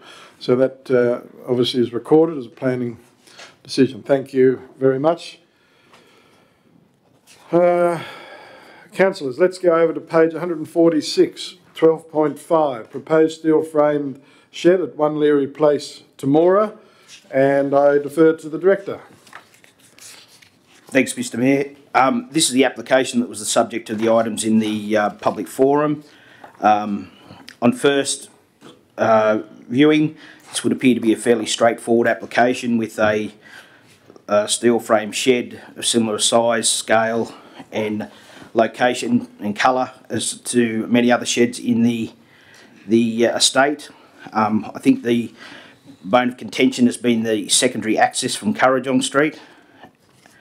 Currajong Street is a local road and it has been upgraded by the neighbour back in 2008 as a part of development condition for the construction of a dwelling. That was finalised in 2011. Basically, because it's a local road, access is generally available to all. There are issues that in relation to the dust and the drainage. If those issues can be successfully overcome, I don't think there's any grounds that we can refuse the application. If the driveway was put in by a accredited council contractor and the driveway is constructed of the same process as using top quality gravel, I think those issues can be ameliorated, and the recommendation is that the application be approved with conditions. Thank you, Mr Director. So, councillors, as the Director pointed out, we did hear from Mr Burke and Mr Scott in the public forum, which it's great to have that extra information to council to draw from when determining these sorts of decisions. So I go to Councillor McLaren. Thank you, Mr Mayor. Just a question for the Director. What's the due process for a development application? Is it a regulated 2-week response time for submissions to a DA when neighbours are advised? And do you feel that due process is being followed by council to justify the decision? Thank you. I go to the Director. Yep, 10 days is the standard. We allow 2 days for the post. We actually, with this application, put it on public exhibition twice. So it was on public exhibition from March till, the 25th of March to the 8th of April. It was pointed out the site plan was deficient in information. So to cover ourselves, we did put it on public exhibition again in May and finished on the 7th of June. So I'm very confident that due process has been followed and above and beyond, to be honest. Thank you. That's important information for council, so thank you for that. Further discussion or comments? Councillor Slay. Thank you, Mr Mayor. We heard Mr Scott this afternoon saying that he felt it would be appropriate to be given some more time to look at some certain details about this whole exercise. And I think it might be worth explaining what this extra business about time is. The director, has already pointed out that there seems to have been a lot of time. When Mr. Scott was given the revised version on the 18th of May, it was letterboxed at his place. He asked for some outside people to be able to give him some information, a town planner from outside the town, and he was also getting legal advice. Now, here's where the question of time becomes a very real issue, I think. You go to a solicitor, with due respect to all solicitors, and you say, I want to get some information, please. Is this an adequate time lapse in this case? And the answer from most solicitors will be, look, I'll get it to you as fast as I can, but I'm going away for 3 weeks. No, but for the next 3 weeks, I'm very busy with current cases. So there's this sense of real rush. Now, when Mr. Scott asked today for an extra amount of time, I don't think there's anything meddlesome or troublesome about this request. I think it is just time to allow him to access some outside authorities so that they can see whether or not the details that have been given so far are accurate, whether or not the details that are given are... No, that'll do, whether they're accurate. We'll leave it at that. And so time is such a strange sort of a thing when it comes to complying with any of these government requirements, but I can see no reason why it can't be extended for another month so that the applicant can then find out, one of our residents can find out just what is going on. I'm unhappy about it, he's saying. And I don't think there's anything, as I said, I don't think there's anything troublesome about that, but he does want to be able to draw on some outside expertise so that he can get a different perspective. So I'm suggesting that we should really listen to that request sympathetically without it being in any way a condemnation of anything that has happened, except that the reality is experts take time to get their answers together. So that's all I have to say at this stage, I think. Thank you very much, Councillor Slay. The Director, do you have any comments in response at this point? Not really, Mr. Mayor. Like I did explain that we've had double the amount of time that an applicant would normally get. So, yeah, you make of that as what you will. Okay. Thank you very much. So, are there any implications, Mr. Director, if Council were to go down the path that Councillor Slay is suggesting? Is there any, noting that there's already been the extra 2 months, which is frankly, generous, are there any implications in further delaying it that Council should be aware of, if any? Mr. Mayor, there is a deemed refusal period if an applicant doesn't get a determination by, Claire, is it 60 days or 40 days? 40 days, yeah. It can be deemed refused, and we could be taken to the Land and Environment Court by the applicant. Now, don't know whether that's particularly likely, but that is an option. Right. Thank you very much. I've got Councillor Smith. Yes, I think seeing they've had double the amount of time for people to have a look at this, I think I'd recommend that to go on the recommendation that's in front of us.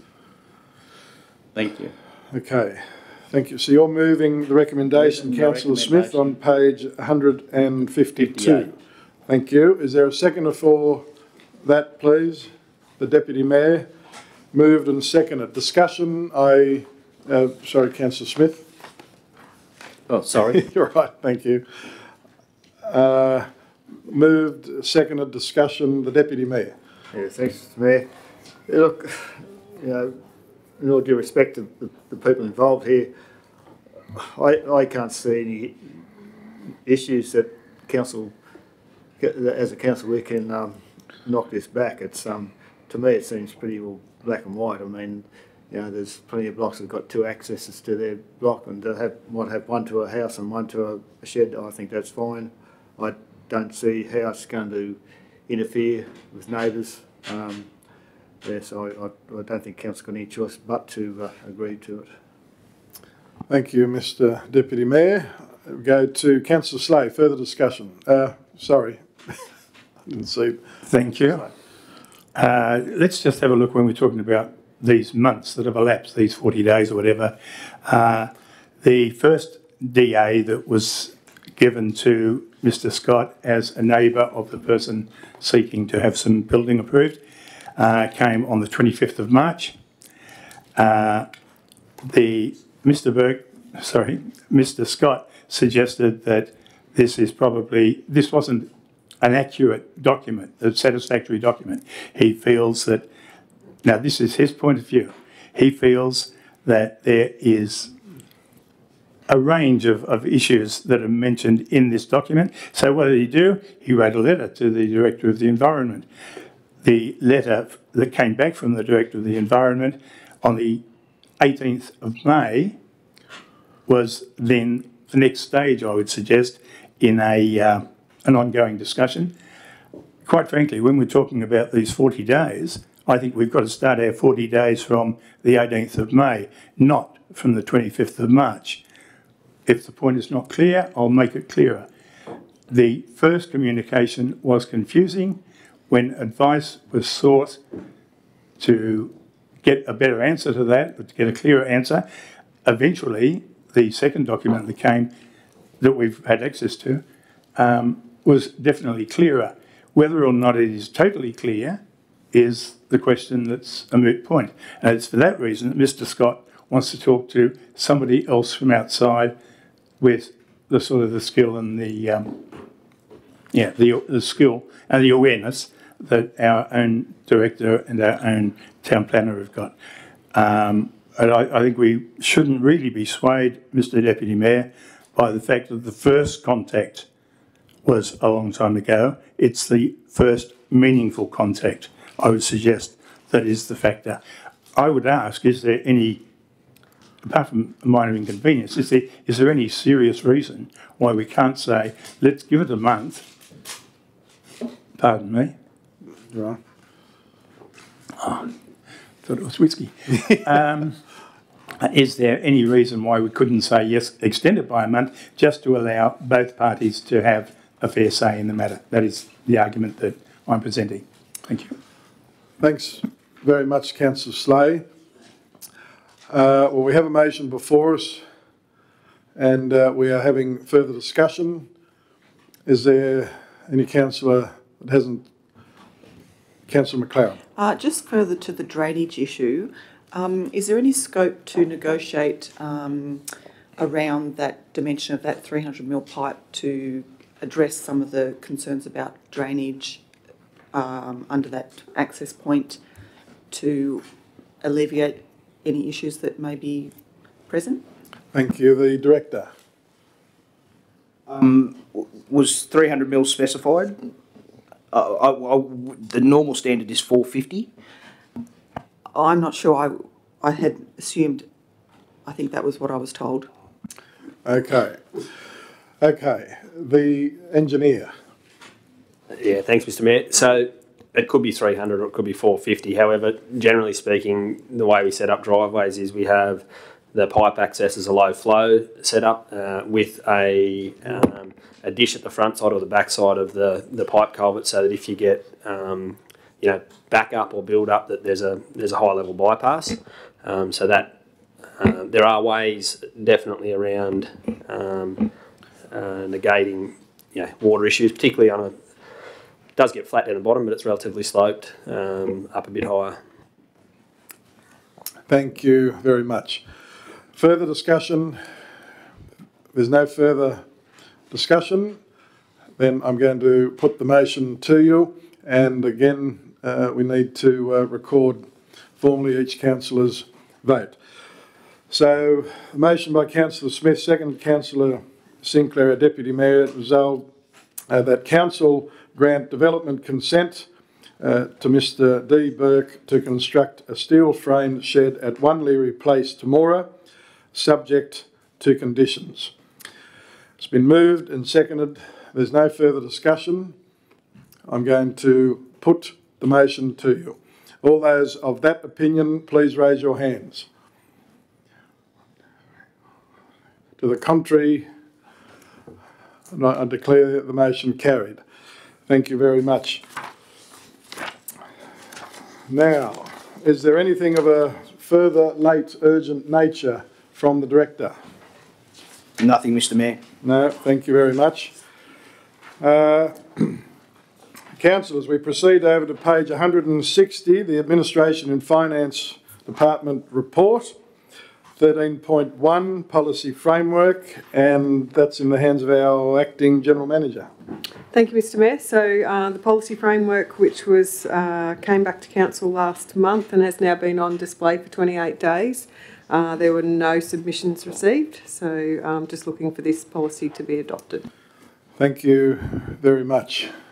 Councillors, there is a recommendation there on page 160 that the draft policy framework is adopted. Unless there's an alternative. The Deputy Mayor is moving that way. Thank you. Second, Councillor Oliver. Moved and seconded. All those of that opinion, please say aye. To the contrary, no. Declare the motion carried. Thank you very much. Let's go over to page 161, 13.2, the maximum interest rating.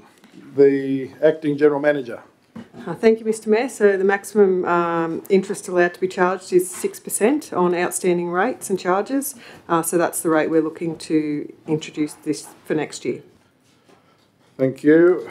Council's recommendation on page 161 that we adopt the maximum rate of interest 6% for 21-22 financial year. Councillor Winkie has moved. Councillor Smith's moved, seconded. All those further discussion? For no further discussion, I'll put the motion. All those of that opinion, please say aye. To the contrary, no. Declare the motion carried.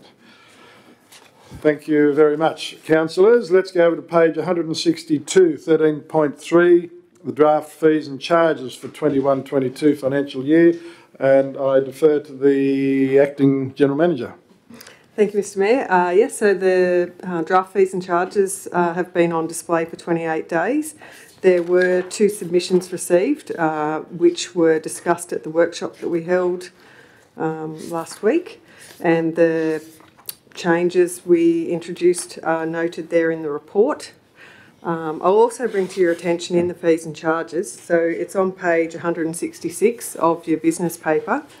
At the last sentence there in the pricing policy, it was Council's wish that from the 1st of July we introduce a policy of only waiving a maximum of 50% of fees upon application to Council. And that was specifically mentioned in relation to the Town Hall, but I took the liberty of putting it at the end of the pricing policy there, so I felt that it was Council's wish that they would be able to apply that policy to other fees and charges, not just the Town Hall. So I'll just bring that to your attention, that that note is at the bottom of the pricing policy there.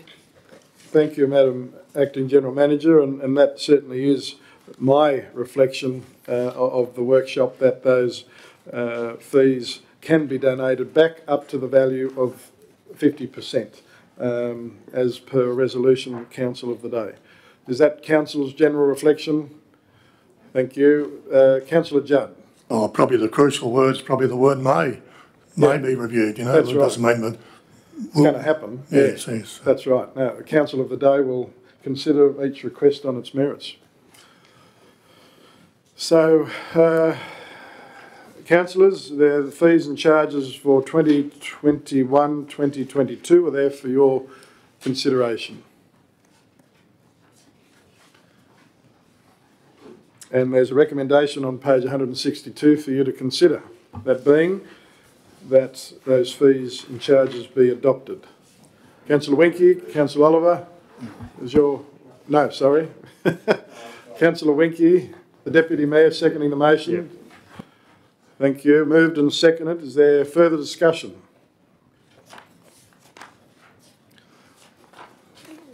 There's no further discussion.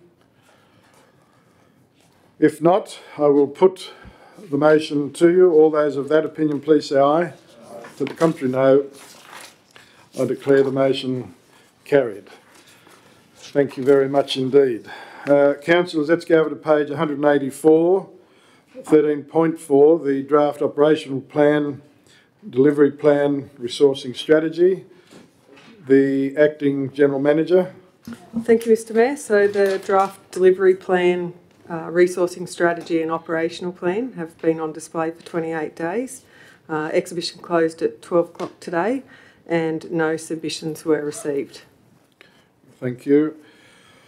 Thank you very much, councillors. So there has been no submissions received. The close of submissions.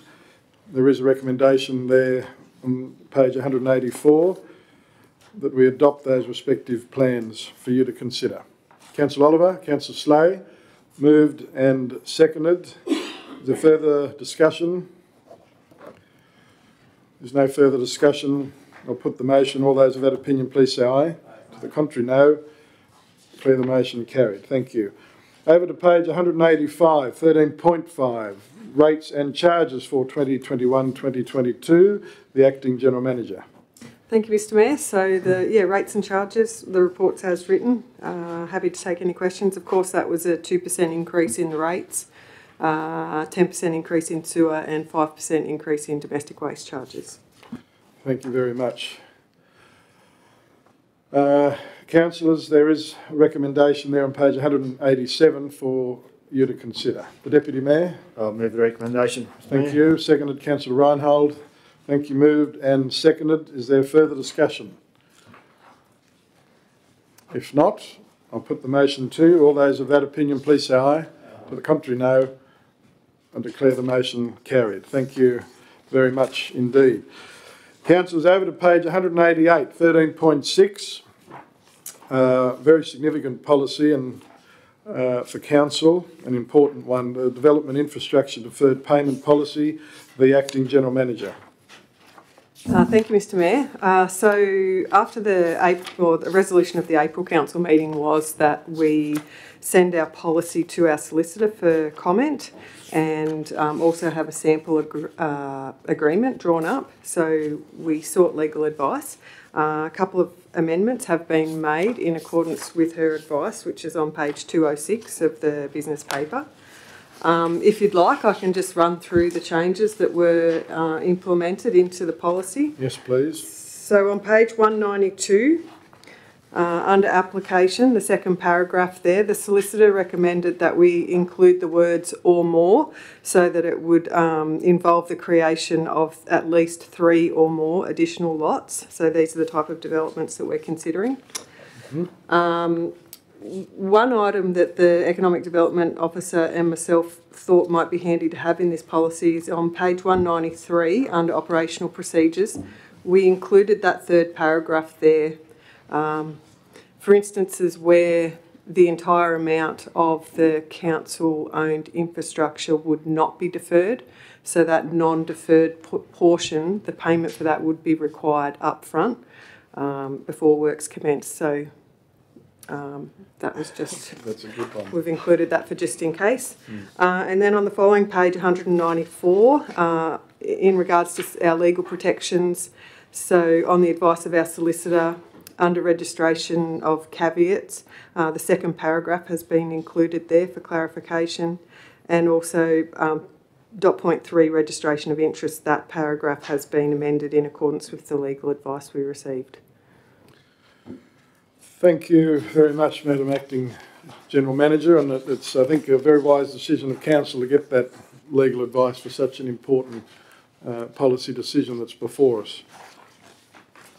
So, councillors, there is a recommendation on page 188 for you to consider that Council note the report, including the changes to the Development Infrastructure Deferred Payment Policy.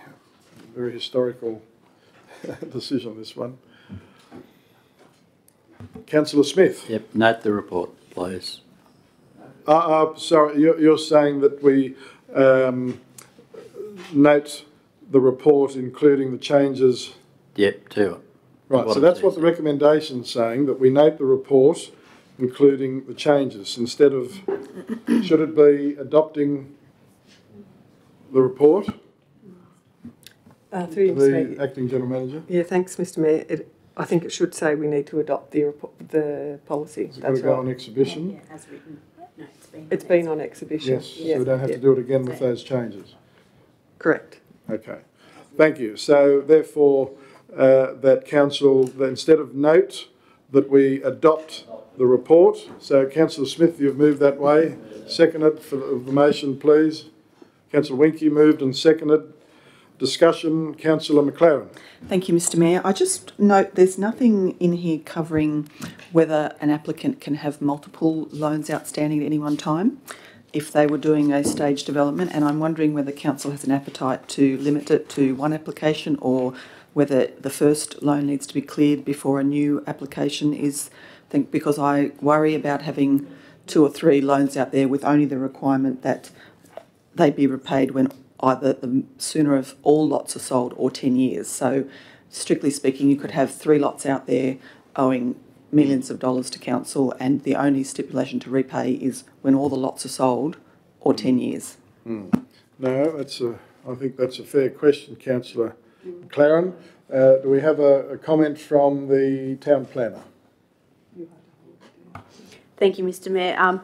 So within the policy in the application procedure, one of the factors that council needs to be considering when it receives perhaps a second application, that council must consider the current levels of financial assistance provided to the applicant. So that forms part of the decision making. So in the situation that Councillor McLaren potentially envisaged, if there was an outstanding debt that hasn't been repaid to council, council would be required to take that into consideration in making their decision if they wish to extend further finance. So it would be brought to council's attention about how much money was still outstanding in relation to that particular developer.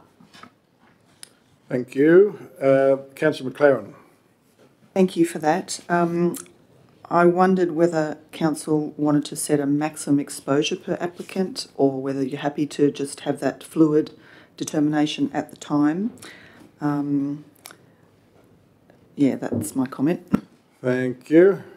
We will we'll go now to the Economic Development Manager for comment. Thank you, the Manager. I'd suggest that we leave it fairly fluid, given that we don't want to penalise or potentially restrict applicants that are paying well, and we could end up in a situation where the policy restricts us from doing that. So at the moment it's pretty open-ended and gives us the opportunity to make that determination based on their ability to pay, how well the lots have been sold. So if there is an applicant who has made a successful application and the development is selling well, we don't want the policy to restrict that. We want to encourage that moving forwards. So just have to be careful about how that's worded. Thanks very much, Mr. Manager. It is important, councillors, that we tease this out. Yes, policies are reviewed as and when required by the council of the day, but this is a big deal. So we thank you for that. Councillors, if there's no further discussion on the motion, game-changing motion, it is, to be frank. I'm going to put the motion to you. All those of that opinion, please say aye. To the contrary, no. I declare the motion carried. Councillors, I warmly congratulate you on the motion that you have just adopted. Obviously, council will receive a report at a later council meeting in relation to how that in fact is funded, and we will determine that, of course, with the various options available, and council will consider that. But I want to congratulate you on that that game-changing decision that I think is going to only further enhance Temora Shire. And we also pay tribute to our town planner and all staff involved, and the Economic Development Manager and all staff that were involved in this policy. But again, to councillors, thank you. Councillors, we now go over to page 208, 13.7, solar lights at Lake Centenary. The Acting General Manager. Thank you, Mr Mayor. So the report is as written. Happy to take any questions. Thank you very much. Thank you, props. See, I didn't think we had props in this chamber. Now, the Economic Development Manager would like to talk about the solar lights at Lake Centenary project. The Manager. Thank you, Mr Mayor. We have, since writing the report, received an updated quote from Beyond, the company that are going to supply or propose to supply the lights. The director's just gone to get an example that a light that they've sent through to us. So what we've proposed, which was written in the report, is that we shift all the funding from supply and install to supply only, giving us an opportunity to get more lights that can populate and light up a lot more of the lake path. So they've come back with amended quote to say that for the funding amount that they've allocated from both the parties, that they can deliver 137 lights, which is up from the original quote of 50 lights if they were going to install them themselves. So that we feel is enough to illuminate the walking track on the entire southern section from where the footbridges will be installed at the mouth of the lake, all the way around past the swimming area and up to the entrance of the take near where the tarred road is. That's spaced at 10 metres apart, which on the scientific test that the director and I did at the lake one night holding this light in position should be adequate to be able to provide enough lighting for walkers to see where they're going on the path. Thank you. Would you like to hold the light up? Are you strong? Yep. Thank you, yeah.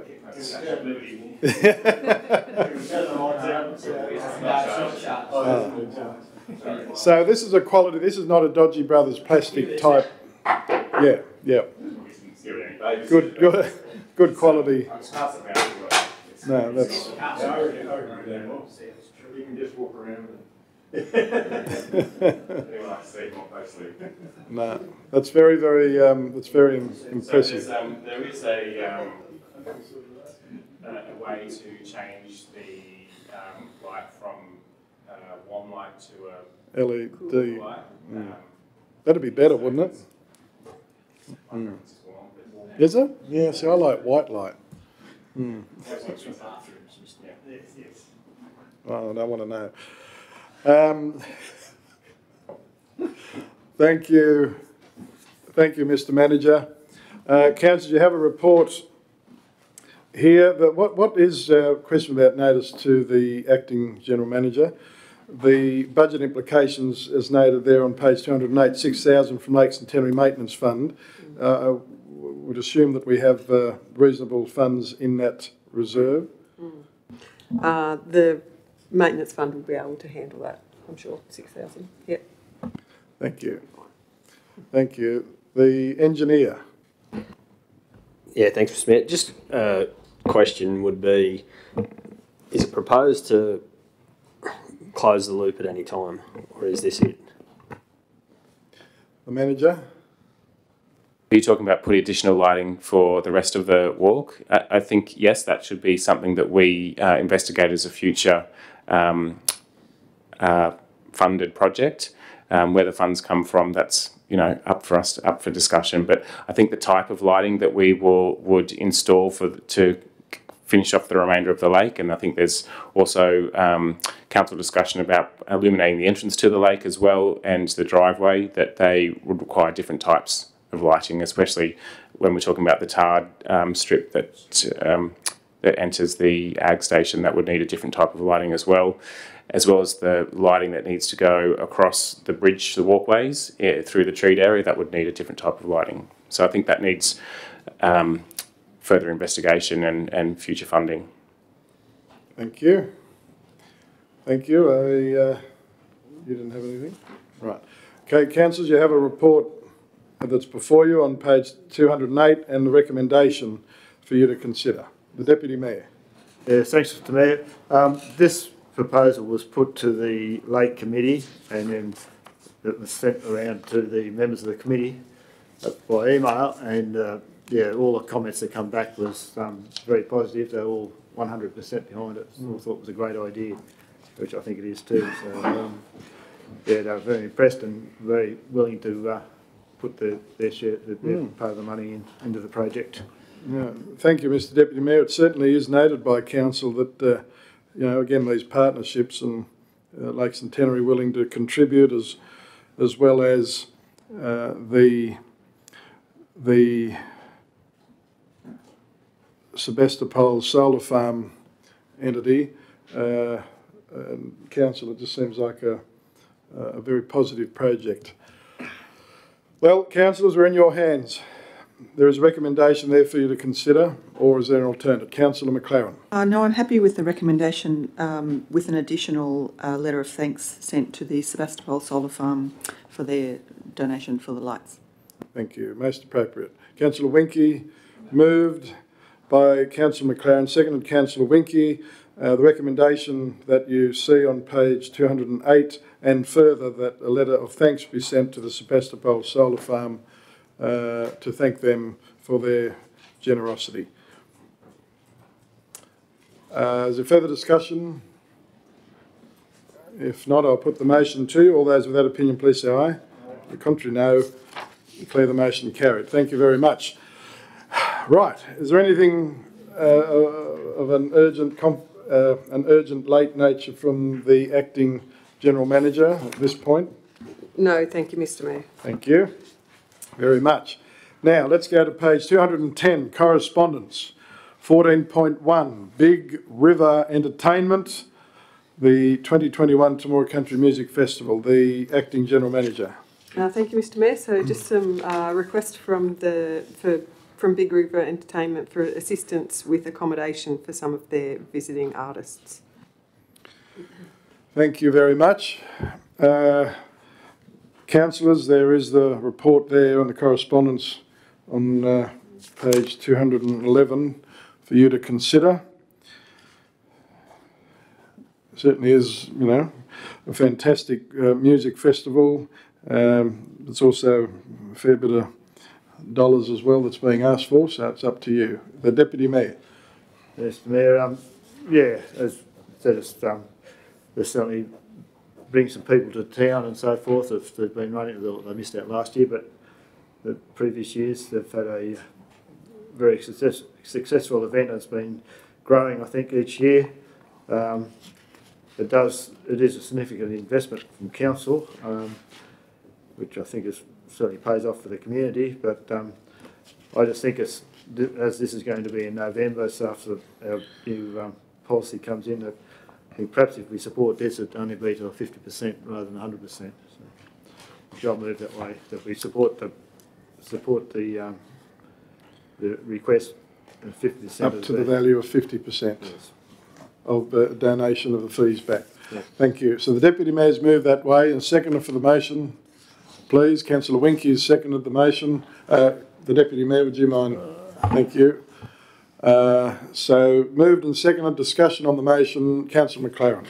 Thank you, Mr. Mayor. I agree with that motion. I just wondered will that cover the cleaning costs for those accommodation services for $405 thereabouts? Yeah, thank you. Good question. Does that go to the Director of Environmental Services? Yeah, that's part of the rate. So yeah, that is a per night charge, which includes cleaning. So. Thank you. Well, councillors, you have a motion that the Deputy Mayor has moved and seconded by Councillor Winkie that we donate fees back up to the value of 50% to Big River Entertainment. There's no further discussion. I'll put the motion. All those of that opinion, please say aye. To the contrary, no. Declare the motion carried. Thank you very much. Councillors, over to page 212, 14.2, Riverina Local Land Services, the Acting General Manager. Thank you, Mr. Mayor. So the correspondence that's attached here is in response to a letter that we wrote to all of the board members of the Riverina LLS last month, and they've just responded to the concerns that we raised with them. Thank you. Certainly the letter seems like it's patting us on the head, really, doesn't it? Anyway, the Deputy Mayor. Yeah, I'm still concerned about this. Yeah, a mob of, well, they say 900 plus head of cattle. That is a big mob of cattle. It's a big mob of sheep to have in one mob. To be walking around roads and to have that many cattle in one mob in this area, I think is way over the top. I'd assume 300 or 400 head of cattle would be a big mob around here. I mean, that sort of mob is maybe fair enough out further out west where their TRCs are, half a k or up to a kilometre wide, and there's plenty of wide open space. Around in the Temora Shire and surrounding shires, I think it's far too big a mob for a start. And I just don't think they're going to achieve what they think they're going to achieve in keeping weeds under control and so forth. And I think it's going to cause more problems with the landholders neighbouring these stock reserves.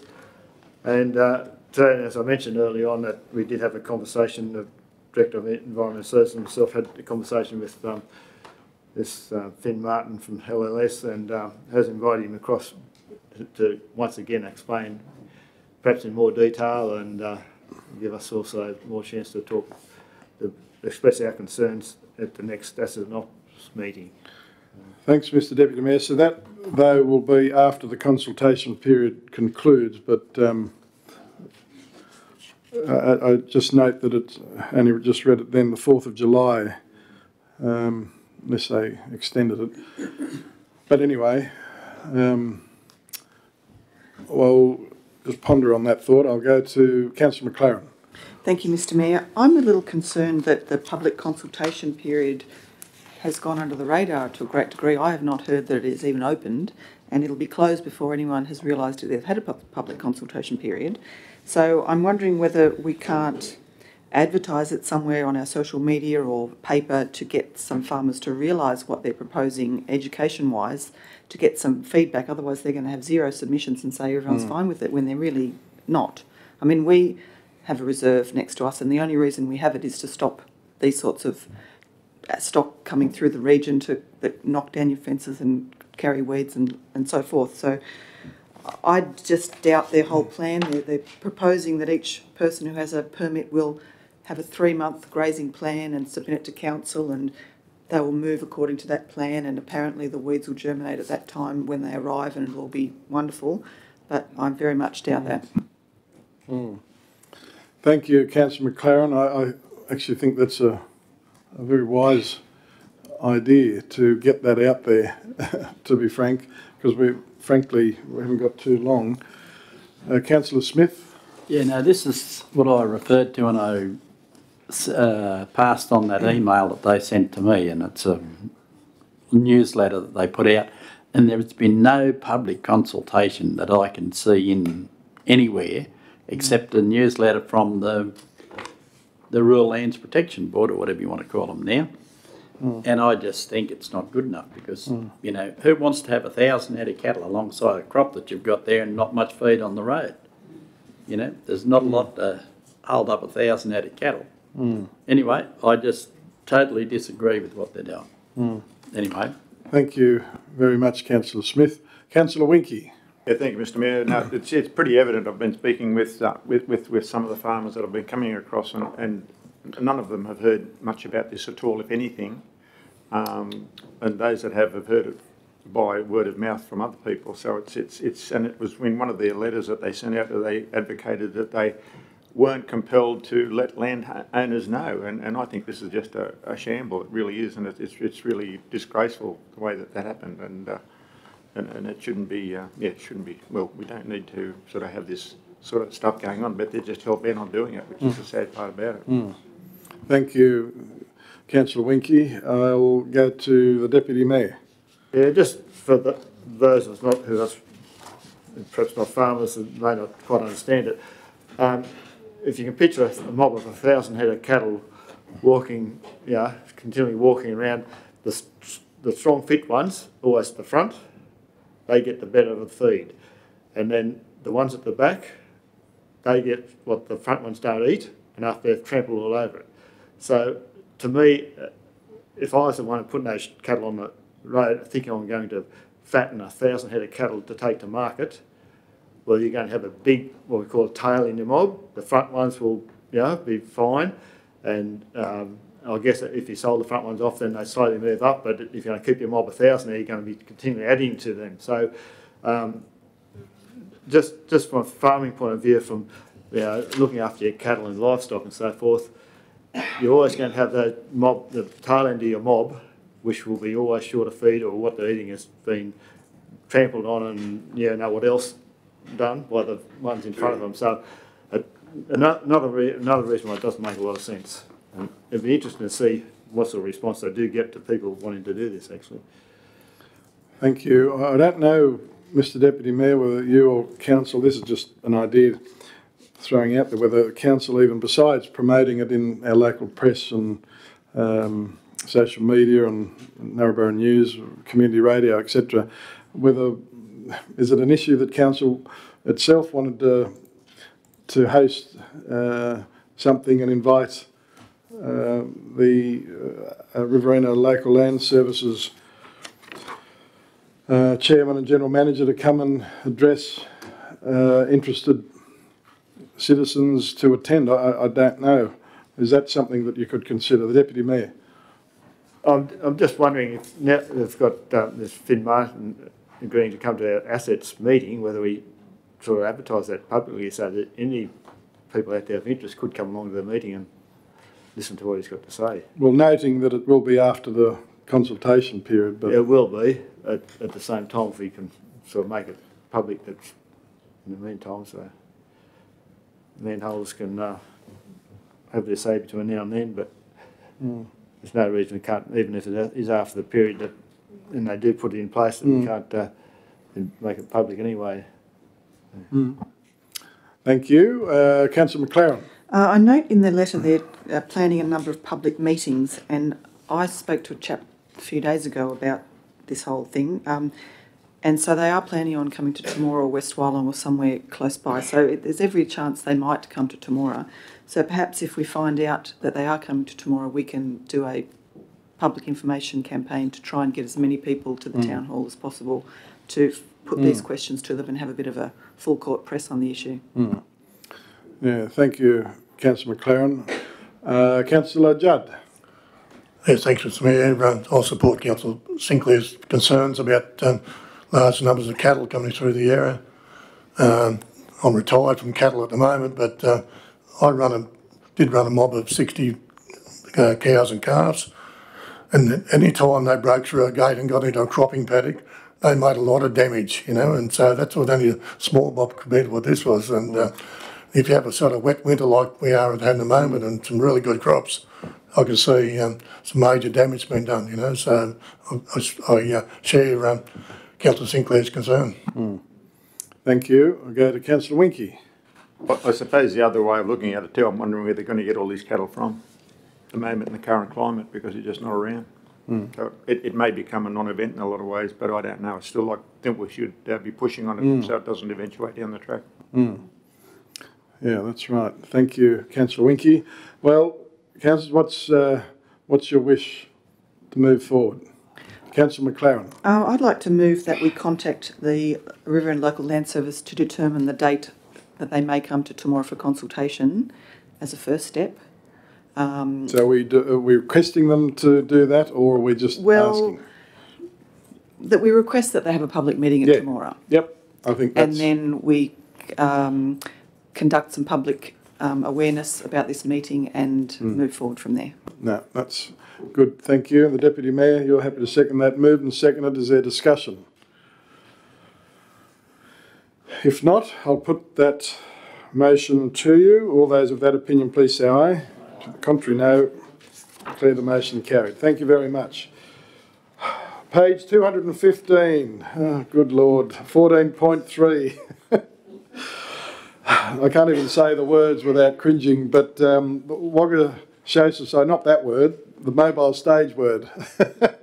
So just before councillors, anybody asks, I'm going to have the engineer inform you of the progress that is being made on the new mobile stage, and then we will proceed on to this request. So the manager, if you don't mind. Yeah, thanks, Mr. Mayor. So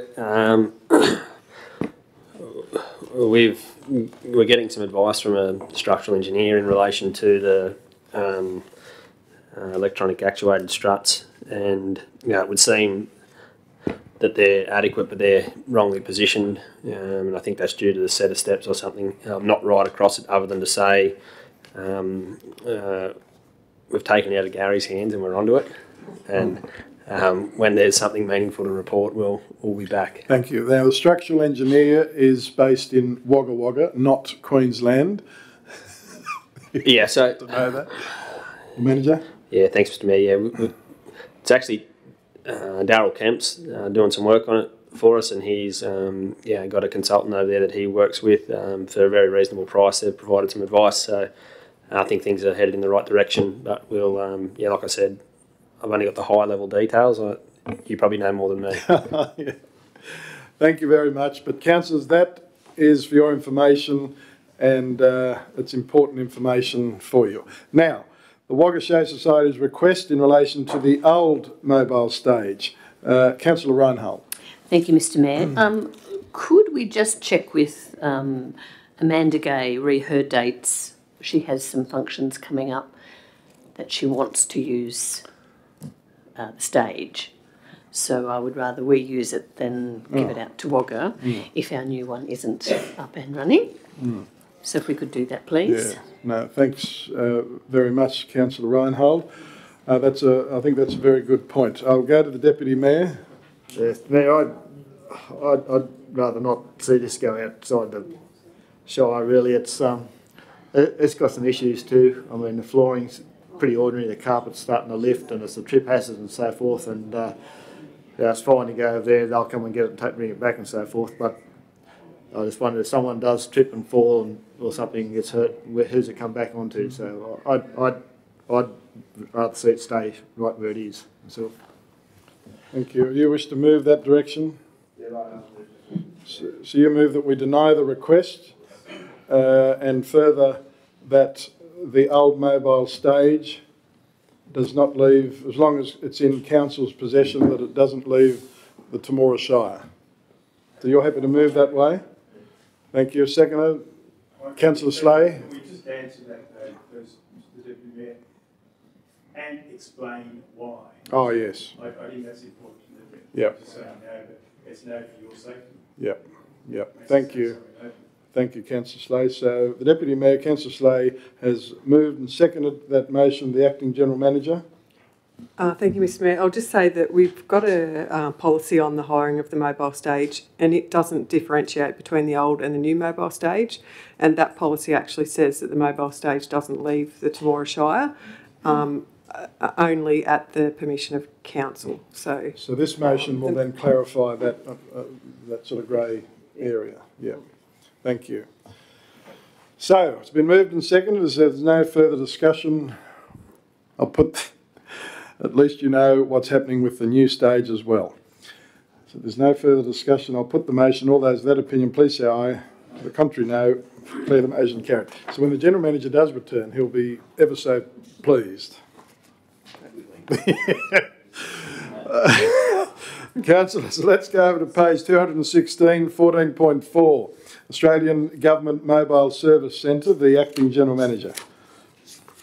Thank you, Mr. Mayor. So just the Mobile Service Centre requesting parking out the front of the community centre on the date specified in July. Thank you. Councillors, that's there for your consideration. The Deputy Mayor, so you move that we grant approval, seconded Councillor Reinhold. So Councillor Reinhold, Councillor Slay, you sit on the board of the community centre. You obviously happy with that? Okay. Moved and seconded that we accede to the request. There's no further discussion. I'll put the Councillor Slay. That's the only question that comes to my mind. Is what are they going to do at 4 o'clock on Monday and then change at 9 o'clock on Tuesday? Are they going to take it away and put it somewhere else? It's rather strange. I would have thought you were going to move. Oh, sorry, Councillor Slay. Councillor Slay. I am confused as to whether they're going to take it away on the night of the 19th and then bring it back on the 20th. It just doesn't seem like a very wieldy plan. However, that's what they've asked for, so I think by all means let's give it to them. Yep. Thanks, Councillor Slay. Moved and seconded. If there's no further discussion, I will put the motion to you. All those of that opinion, please say aye. To the contrary, no. Declare the motion carried. Thank you. 14.5 over on page 220. Polly Peddle, the Acting General Manager. Thank you, Mr Mayor. So just a confirmation or informing Council of the dates that they now intend to hold the Polly Peddle, which is the 5th to the 12th of September. Thank you. And nil budget implications, which we like. We do. Thank you. Councillors, there is that request there for you to consider, and there is a recommendation at the bottom of page 220 that we approve the new date. Deputy Mayor, Councillor Winkie moved and seconded. Is there further discussion? If not, I'll put the motion. All those of that opinion, please say aye. The contrary, no. Declare the motion carried. Thank you very much. Councillors, let's go over to page 240 on 14.6, the Temora West Fate for 2022. Now, I'm declaring a non-pecuniary interest. This correspondence is from Temora West P&C. I'm president of the Temora West Public School. The school council, thank you. Prompt.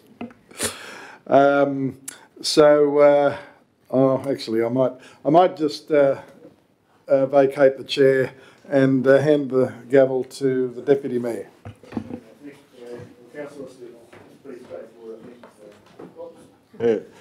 Councillors, the report's pretty straightforward.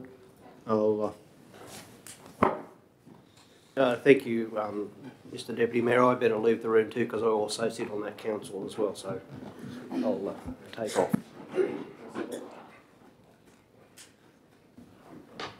Councillors, the report's there for your consideration.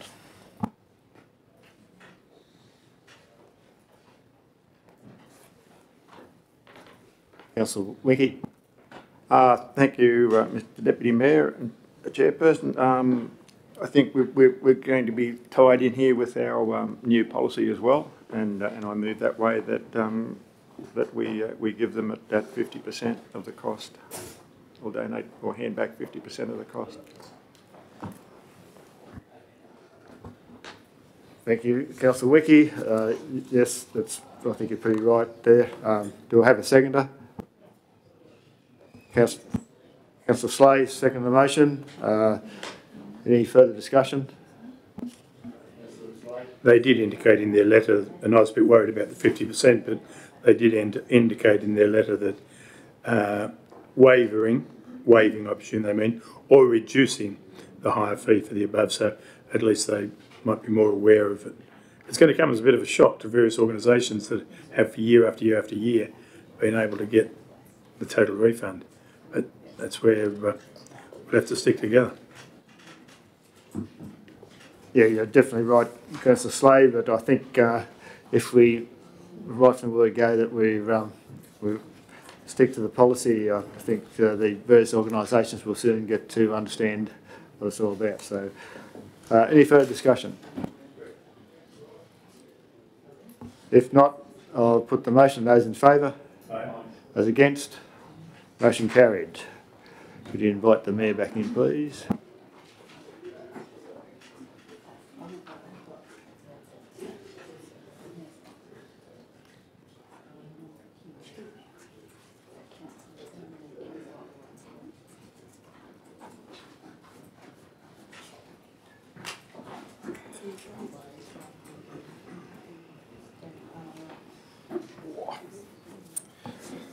Mr Mayor and Councillor Oliver, in your absence, the Council moved that 50% of the hire charges be donated back to the organisation. Thank you very much, Mr Deputy Mayor, and thank you, councillors. Councillors, we do have some items that were deemed urgent in terms of late correspondence. in your loose leaf late report pages. 14.7, Hearing Australia bus rather, and the Acting General Manager. Thank you, Mr Mayor. Just a request for the Hearing Australia bus to be parked at Paleface Park on the 14th of July. Thank you. Councillor Reinhold, you're moving that we accede to the request. Thank you. Seconded, Councillor Oliver. Moved and seconded. Is there further discussion? If not, see, we had two of them that did it. I knew someone would. Moved and seconded. If there's no further discussion, I'll put the motion. All those of that opinion, please say aye. To the contrary, no. Declare the motion carried. Thank you very much. Now we go to 14.8, Measure Up Bus, the Acting General Manager. Thank you, Mr Mayor. So the Measure Up bus is asking to be in town on the 8th and 9th of July in front of the community centre. Thank you. Councillors, there is the request for you to consider.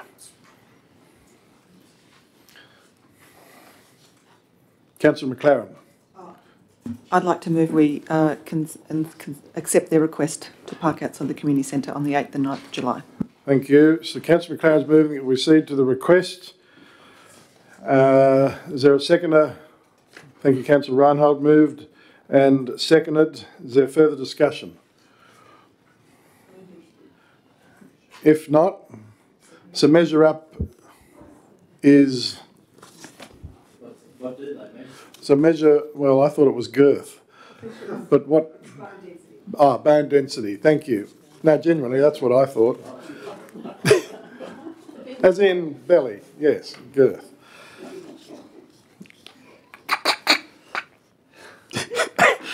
We're editing this. Anyway, moved and seconded.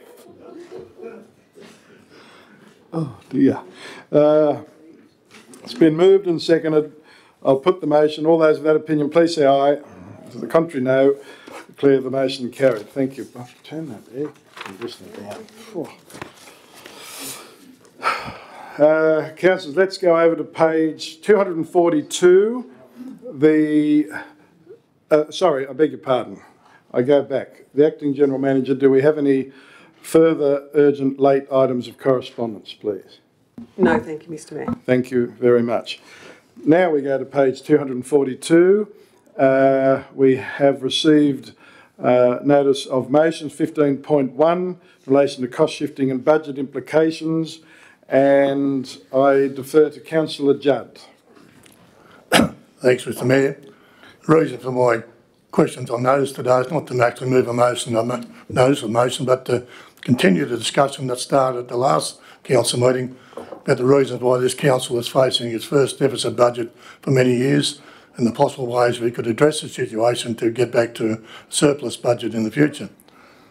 At the last meeting, Councillor Oliver said we may have to cut our expenses to match our resources, that is, live within our means, while Councillor Smith said we may have to raise the rates above what is allowed as a way to work towards a surplus. I then argued that I felt fixing our situation was more complicated than just raising rates and cutting costs. I know with continuous cost shifting by the state and federal governments and the need to bring increasing depreciation of our assets to affect our bottom line, I've asked that if, with all the other factors in play, are rural councils like Temora going to be financially sustainable into the future? My studies at uni probably taught me to have a more analytical look at our situation, so I'm keen to find out more facts to do the research what really is our long-term position. If we are forced to go to government, and I know the mayor's having meetings with the state members and that, and we can't continue and argue that we can't continue down this track, we need to have some good arguments and statistics to back up our arguments. So that's why I'm putting some questions on those so we can find out what's the real effect of cost shifting, what's the real effect of depreciation on our bottom line, and what factors have been affected by depreciation, have suffered, and if we go for a rate rise above the rate pegging, will it really solve the problem? So that's why I'm tossing these questions up for discussion today, Mr Mayor. Thank you, Councillor Judd. Councillor Judd, just before I ask Council for what they'd like to do, I thank you for putting these important questions to Council, number one, and they are extremely important. However, I did mention to you previously that to have these serious issues considered in relation to cost shifting and those associated questions, that I said to you that the Deputy Mayor and I and the Acting General Manager strongly held the view that we should be having a workshop dedicated to consider these serious issues where we can analyse in depth, as we should, the very complex issues that are involved and where people can have the freedom to express even more views in a workshop environment. And I don't believe that it's appropriate, in my personal view, for us to tease out such crucial issues as this in a meeting alone. I think it needs to be workshopped out, and it certainly it takes a heck of a lot of work from staff, and I'm also conscious of our Acting General Manager, who's also in the role of Director of Administration and Finance, and I'm also conscious of that and as well. So, Councillor Judd, what you're raising is crucial. It is so important, but I think that it deserves to have it teased out on a specific standalone workshop. Thank you. Councillor Smith. Yeah, just to reply to Councillor Judd there, what I did say was if we are going to have the top end Main Street upgrade, we would have to put the rates up. Not just only what was said just a minute ago, because that's what I said. If you're going to have the top end, the best Main Street, somebody's got to pay for it, and there's only one way to pay for it. Is there to put the rates up and everybody's got to pay for it. And that's rather than just put it the way that Councillor Judd has just put in that. Thank you. Well, thank you for that clarification, Councillor Smith. So, councillors, that's my very firm view in relation to these crucial issues that are before us. Councillor Oliver. Yeah, thank you, Mr Mayor. I do agree with your comments. I think the pressure on our staff at the moment is quite bearing, particularly our Acting General Manager, doing two roles at the moment. And I think it really needs a standalone workshop to get down to the nuts and bolts of all of this. I don't think anything can be achieved at a meeting such as this, so I'll move that we schedule a workshop to discuss these cost-shifting issues. Thank you, Mr. Thank you. Second for the motion. Thank you, Councillor Winkie. Moved and seconded. Further discussion? If not, I'll put the motion to you. All those of that opinion, please say aye. To the contrary, no. I declare the motion carried. But I do thank you, Councillor Judd, for raising, because I think that there wouldn't be anyone in the chamber that doesn't agree with what you're saying, and we will tease it out in depth on a workshop as soon as a date can be determined. So thank you for bringing this to Council. Councillor Judd? I might just raise one other issue, and that's probably come up at the ALGA conference this coming month. It's about, and Linda Scott brought it up at the Roads conference the other day as well, and that was about the battle we should be supporting is one by the campaign by local government New South Wales and ALGA to raise the level of financial assistance grants from the federal government. Many years ago, when it started, it was 1.1% of the Commonwealth tax revenue, but over the years that's deteriorated to just 0.6% of the Commonwealth tax revenue. ALGA's campaign is to restore it back to just 1% of the Commonwealth tax revenue. This mightn't sound a lot, but an overscore scheme to the federal budget would make a huge difference to country councils who are heavily reliant on these VAGS grants. So I think that's one campaign we should be supporting.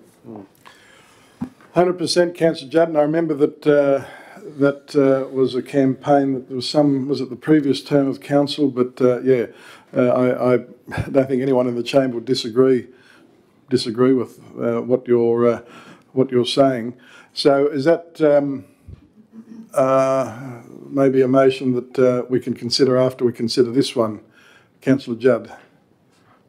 if you'd like to, yeah, thank you. So I'll put the motion that's before you from Councillor Oliver, Councillor Winkie, that Council schedules a workshop to discuss not the motion of cost shifting, the issue of cost shifting and budget implications. That captures the mover and seconder.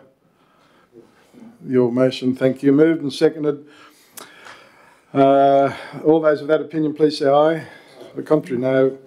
Declare the motion carried. Thank you very much. I defer, Councillor McLaren. I was going to move an amendment that we include the effect of asset revaluation and depreciation as well, because it's not just cost shifting, it's them coming along and say, oh, that's worth $10 million now and there's your depreciation, because that's a huge, almost bigger than cost shifting. That's true, Councillor McLaren. I suppose I assumed that would be all encompassing, to be frank. The Acting General Manager? That's right. Yeah, cost shifting is a separate issue than depreciation. So, yeah, that can be all workshopped. Potentially, or two separate ones. Like, they're quite different issues, actually. And a lot of work.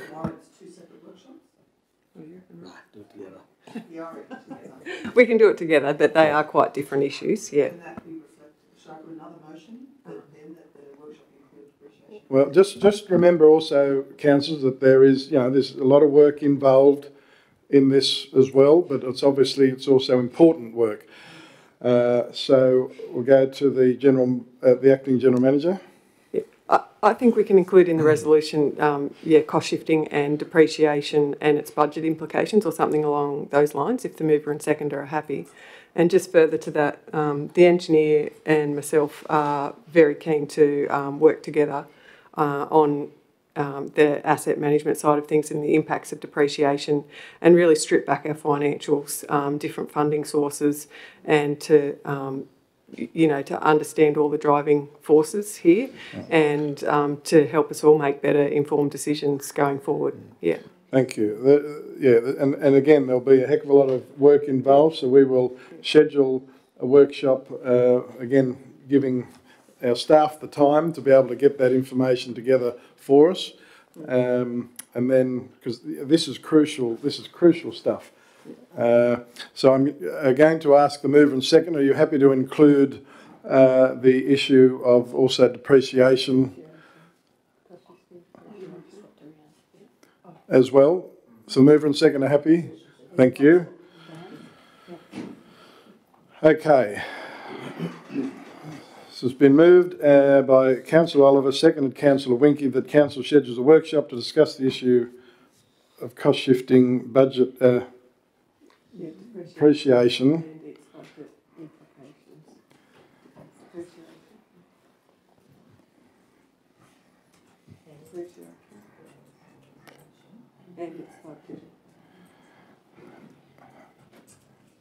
Okay, so get rid of depreciation. Yep, thank you. Okay, mover and seconder happy. If there's no further discussion, I'll put the motion. All those of that opinion, please say aye. The contrary, no. Declare the motion carried. Thank you very much. Councillor Judd. Thank you, Mr. Mayor. Hang on, Councillor Judd. I'll move that we support the campaign. Councillor Judd. I'll move that we support the campaign by Local Government New South Wales and ALGA in their efforts to convince the federal government to raise the level of financial assistance grants to be 1% of the the Commonwealth tax revenue. So, do you want to leave it at that, or do you want a bit more? Well, I think that will cover it initially. I think Councillor Judd, thank you. There a seconder for the motion, please. Thank you. The Deputy Mayor moved and seconded. Further discussion. So the campaign, Councillor Judd, is that something that we've got to write to the federal member, the minister, etc., Councillor Judd? Yes, I think in the first instance we'd probably write to a local federal member. Yep. Also, it's as you probably realise, Councillor Scott is getting high profile now and trying to work with them, and she'll be pushing it as well. So we really have to be right behind her and her efforts. So, but yeah, I think it's in the first instance as well, go to a federal member. Yeah, and sending a copy, of course, to her as president of both the state and federal body. Okay, thank you. Moved Councillor Judd, seconded the Deputy Mayor, that Council support the current campaign by Local Government New South Wales to restore the level of funding under the federal assistance grants to councils to be 1% federal financial assistance grants, which is a federal fund, to be 1% of Commonwealth tax revenue. So that captures the motion, Councillor Judd and Deputy Mayor, and that we write, and further, that we write to the federal member for Riverina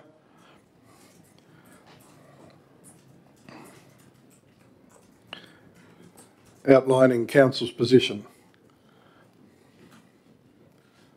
Strong position. Well, so Councillor Judd's happy. The Deputy Mayor, are you happy? Okay, moved and seconded. If there's no further discussion, Councillor Slay. This isn't really a discussion of this motion. I've just noticed reading the one above, the Acting General Manager has gone to some trouble to point out that cost shifting and depreciation are quite different. I'm afraid we'll have to change the grammar then, because it'll have to be schedules a workshop to discuss the issues of cost shifting and depreciation and their budget implications. It's only a very minor point, but given how much you've stressed it. Thank you very much, Councillor Slay. So we'll just go back to Resolution 199/2021.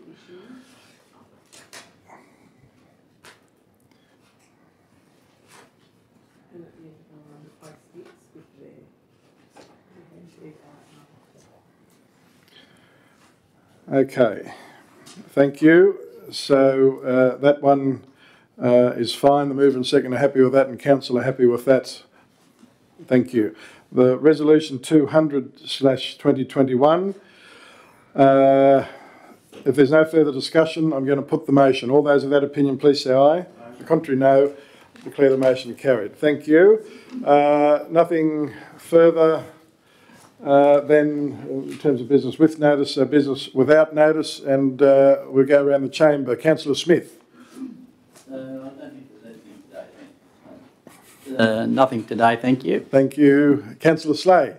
Nothing today, thank you. Thank you. Councillor Oliver. Nothing today. Thank you. It's not going to be consistent. Councillor Winky. No, nothing today. Thank you. Councillor McLaren? Nothing today, thank you. Right. This is interesting. Councillor Judd? I'll break the system. Councillor Judd? I do note that at Aero Park in the last 2 days, despite the weather, there's been 2 zone athletics carnivals, and they've been carrying on over there, just drizzly rain, the works. And I'll just mention the fact that I was really glad, even though they've been out in the open, they've had the facilities now at the recreation ground improved, both for the football clubhouse and the amenities block, that they're able to call on to, have showers, change and all that thing. So it's a great being able to see those facilities being used, not just by local school, but there's a stack of schools coming from the zone to be at Area Park. So it was good to see those, we've upgraded those amenities for, unfortunately, days like the last couple of days. So thank you. No, thanks, Councillor Judd. That is great to hear that, and I always think it's great for a town or a village to host a zone carnival or a regional, whatever it is, bringing people to your patch, or our patch. It's great. Thanks, Councillor Judd. Councillor Reinhold. Yes, thank you, Mr. Mayor. Just one little thing. The caravan park on Junee Road, the clotheslines need a little bit of attention. Okay. As in Thank you. Of some lines. Thank you. So the Director has noted that. Thank you very much, Councillor Reinhold. The Deputy Mayor. So the Deputy Mayor has nothing to. Right, thank you. Well, I'm going to be like Councillor Judd and Councillor Reinhold. I just have a couple of things. The terminal area forecast update. I received a note today from Minister McCormack's office The Bureau of Meteorology have confirmed that the Terminal Area Forecast Review, the TAF review, final report is currently with Minister Lay for, is it Lee or Lay? Minister Lay, thank you, for approval, and once approved, it is expected that the TAF review report will be published and released either in late June or early July. And we hope that the recommendations that have been agreed to and go from there as to the way forward. So if Council remembers that Temora Shire was in that initial list for that to be reinstated, that is still there in the final report. So let's hope and pray that the Minister gives it that tick of approval, because that will be a game changer again for this Shire and our growing aerodrome and air park estate. So that is for your information. Councillors, the second thing of 3 items is you would have received the communique from Minister Hancock on the 10th of June, just noting several amendments to various sections of the Local Government Act. But one I found interesting, certainly in relation to some of our neighbours, was that the Act as amended also includes a new process for councils constituted within the last 10 years to submit a business case with supporting reasons to the Minister for a de-amalgamation of an area. So that is significant news, particularly for those that have been merged. There is that 10-year window, or for those that have been merged within the last 10 years, to submit a business case. And then it also says in the legislation now that, that the Minister has to refer it to the Boundaries Commission, and that report has to be released, our final report, within 28 days. So that's a huge issue, and that was put up by the crossbenchers and ultimately accepted. So that's very interesting, because currently the Boundaries Commission have our reports on Snowy Valleys and Cootagundagai were in by the end of September, and the Minister is still considering those, and you just obviously have to feel for those councils not knowing one way or the other what's happening with local government elections looming on the 4th of September. So I just mentioned that to you. Lastly, councillors, on business without notice, there is a letter, pardon me, here that I've been asked to read to you, and this is a letter from Mrs. Lynn James, the wife of our Foundation Shire President at Temora Shire. Mrs. James writes, "Dear Mayor Rick, Temora Shire councillors and our staff, thank you so much for the opportunity for Edwina and myself to attend your recent council meeting to remember Peter. Your very special gift was greatly appreciated, and I shall wear it with pride. I would also like to thank Council for all the help that they have given us during this very difficult time. It will always be remembered.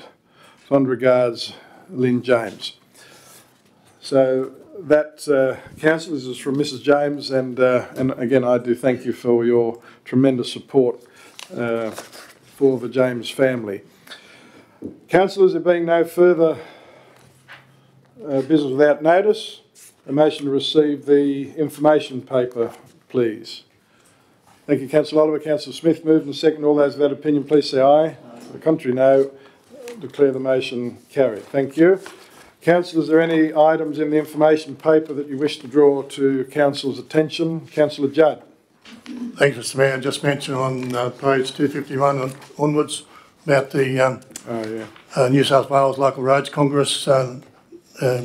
Landers Engineering Services and I attended. The report's there. I'll just highlight a couple of things. I mentioned about the round 3 local roads being open.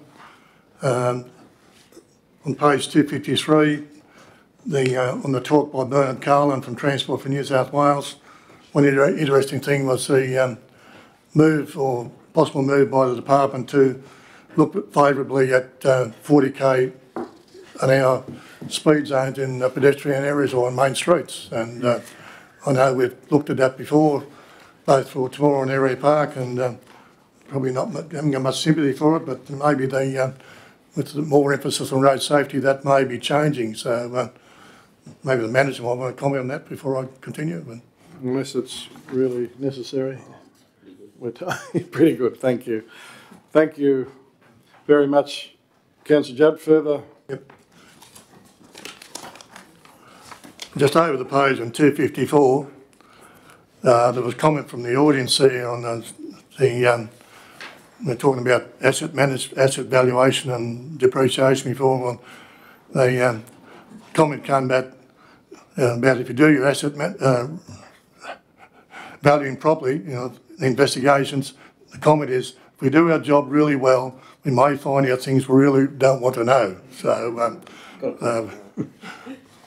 that is a worry sometimes. So. Anyway, that's all on that, unless anyone else got any questions on that. Thank you very much, Councillor Judd, and thank you to Councillor Judd and the manager for that report that I'm sure Council found very interesting. Councillors, any further items in the information paper? If not, in accordance with section 10A of the Local Government Act 1993, I advise that there are several matters that are deemed confidential and accordingly I require a motion. Council, I advise that Council has adopted the following motions that have been brought forward from confidential, and those motions are: on the motion of Councillor Reinhold and Councillor Slay that we move into confidential, the motion was carried. The minutes of the Confidential Assets and Operations Committee from the 8th of June 2021 on the motion of Councillor Winkie, second of the Deputy Mayor, Councillor Sinclair, it was resolved that the reports be received. The motion was carried. On the motion of Councillor Slay and second of Councillor Smith, it was resolved that the reports and recommendations as presented be adopted, and the motion was carried. The minutes of the Economic Development and Visitations Committee on the 8th of June 2021 on the motion of Councillor McLaren, seconded Councillor Winkie, it was resolved that the reports be received, and the motion was carried. On the motion of Councillor McLaren and Councillor Slay, it was resolved that the reports and recommendations as presented be adopted, and the motion was carried. Application for development infrastructure deferred payment on the motion of Councillor McLaren and Councillor Slay, it was resolved that Council provide in principle support for the application under policy EW16 on the condition that the following criteria can be met. 1, development consent is granted. 2, detailed designs are submitted for more accurate costing. 3, Council can secure appropriate finance. And further, that the application satisfies Council's legal requirements, and the motion was carried. On the motion of Councillor Oliver and Councillor Winkie, it was resolved that Council moves the motions from closed business into open council, and the motion was carried. On the motion of Councillor Smith and Councillor Slay, it was resolved that Council moves out of closed session at 7:22 p.m. and into open council, and that motion was carried. Councillors, could I please have a motion to formally adopt those resolutions? Thank you, Councillor Judd. Councillor McLaren moved and seconded. All those of that opinion, please say aye. To the contrary, no. I declare the motion carried. Thank you. There being no further business, I declare the meeting closed.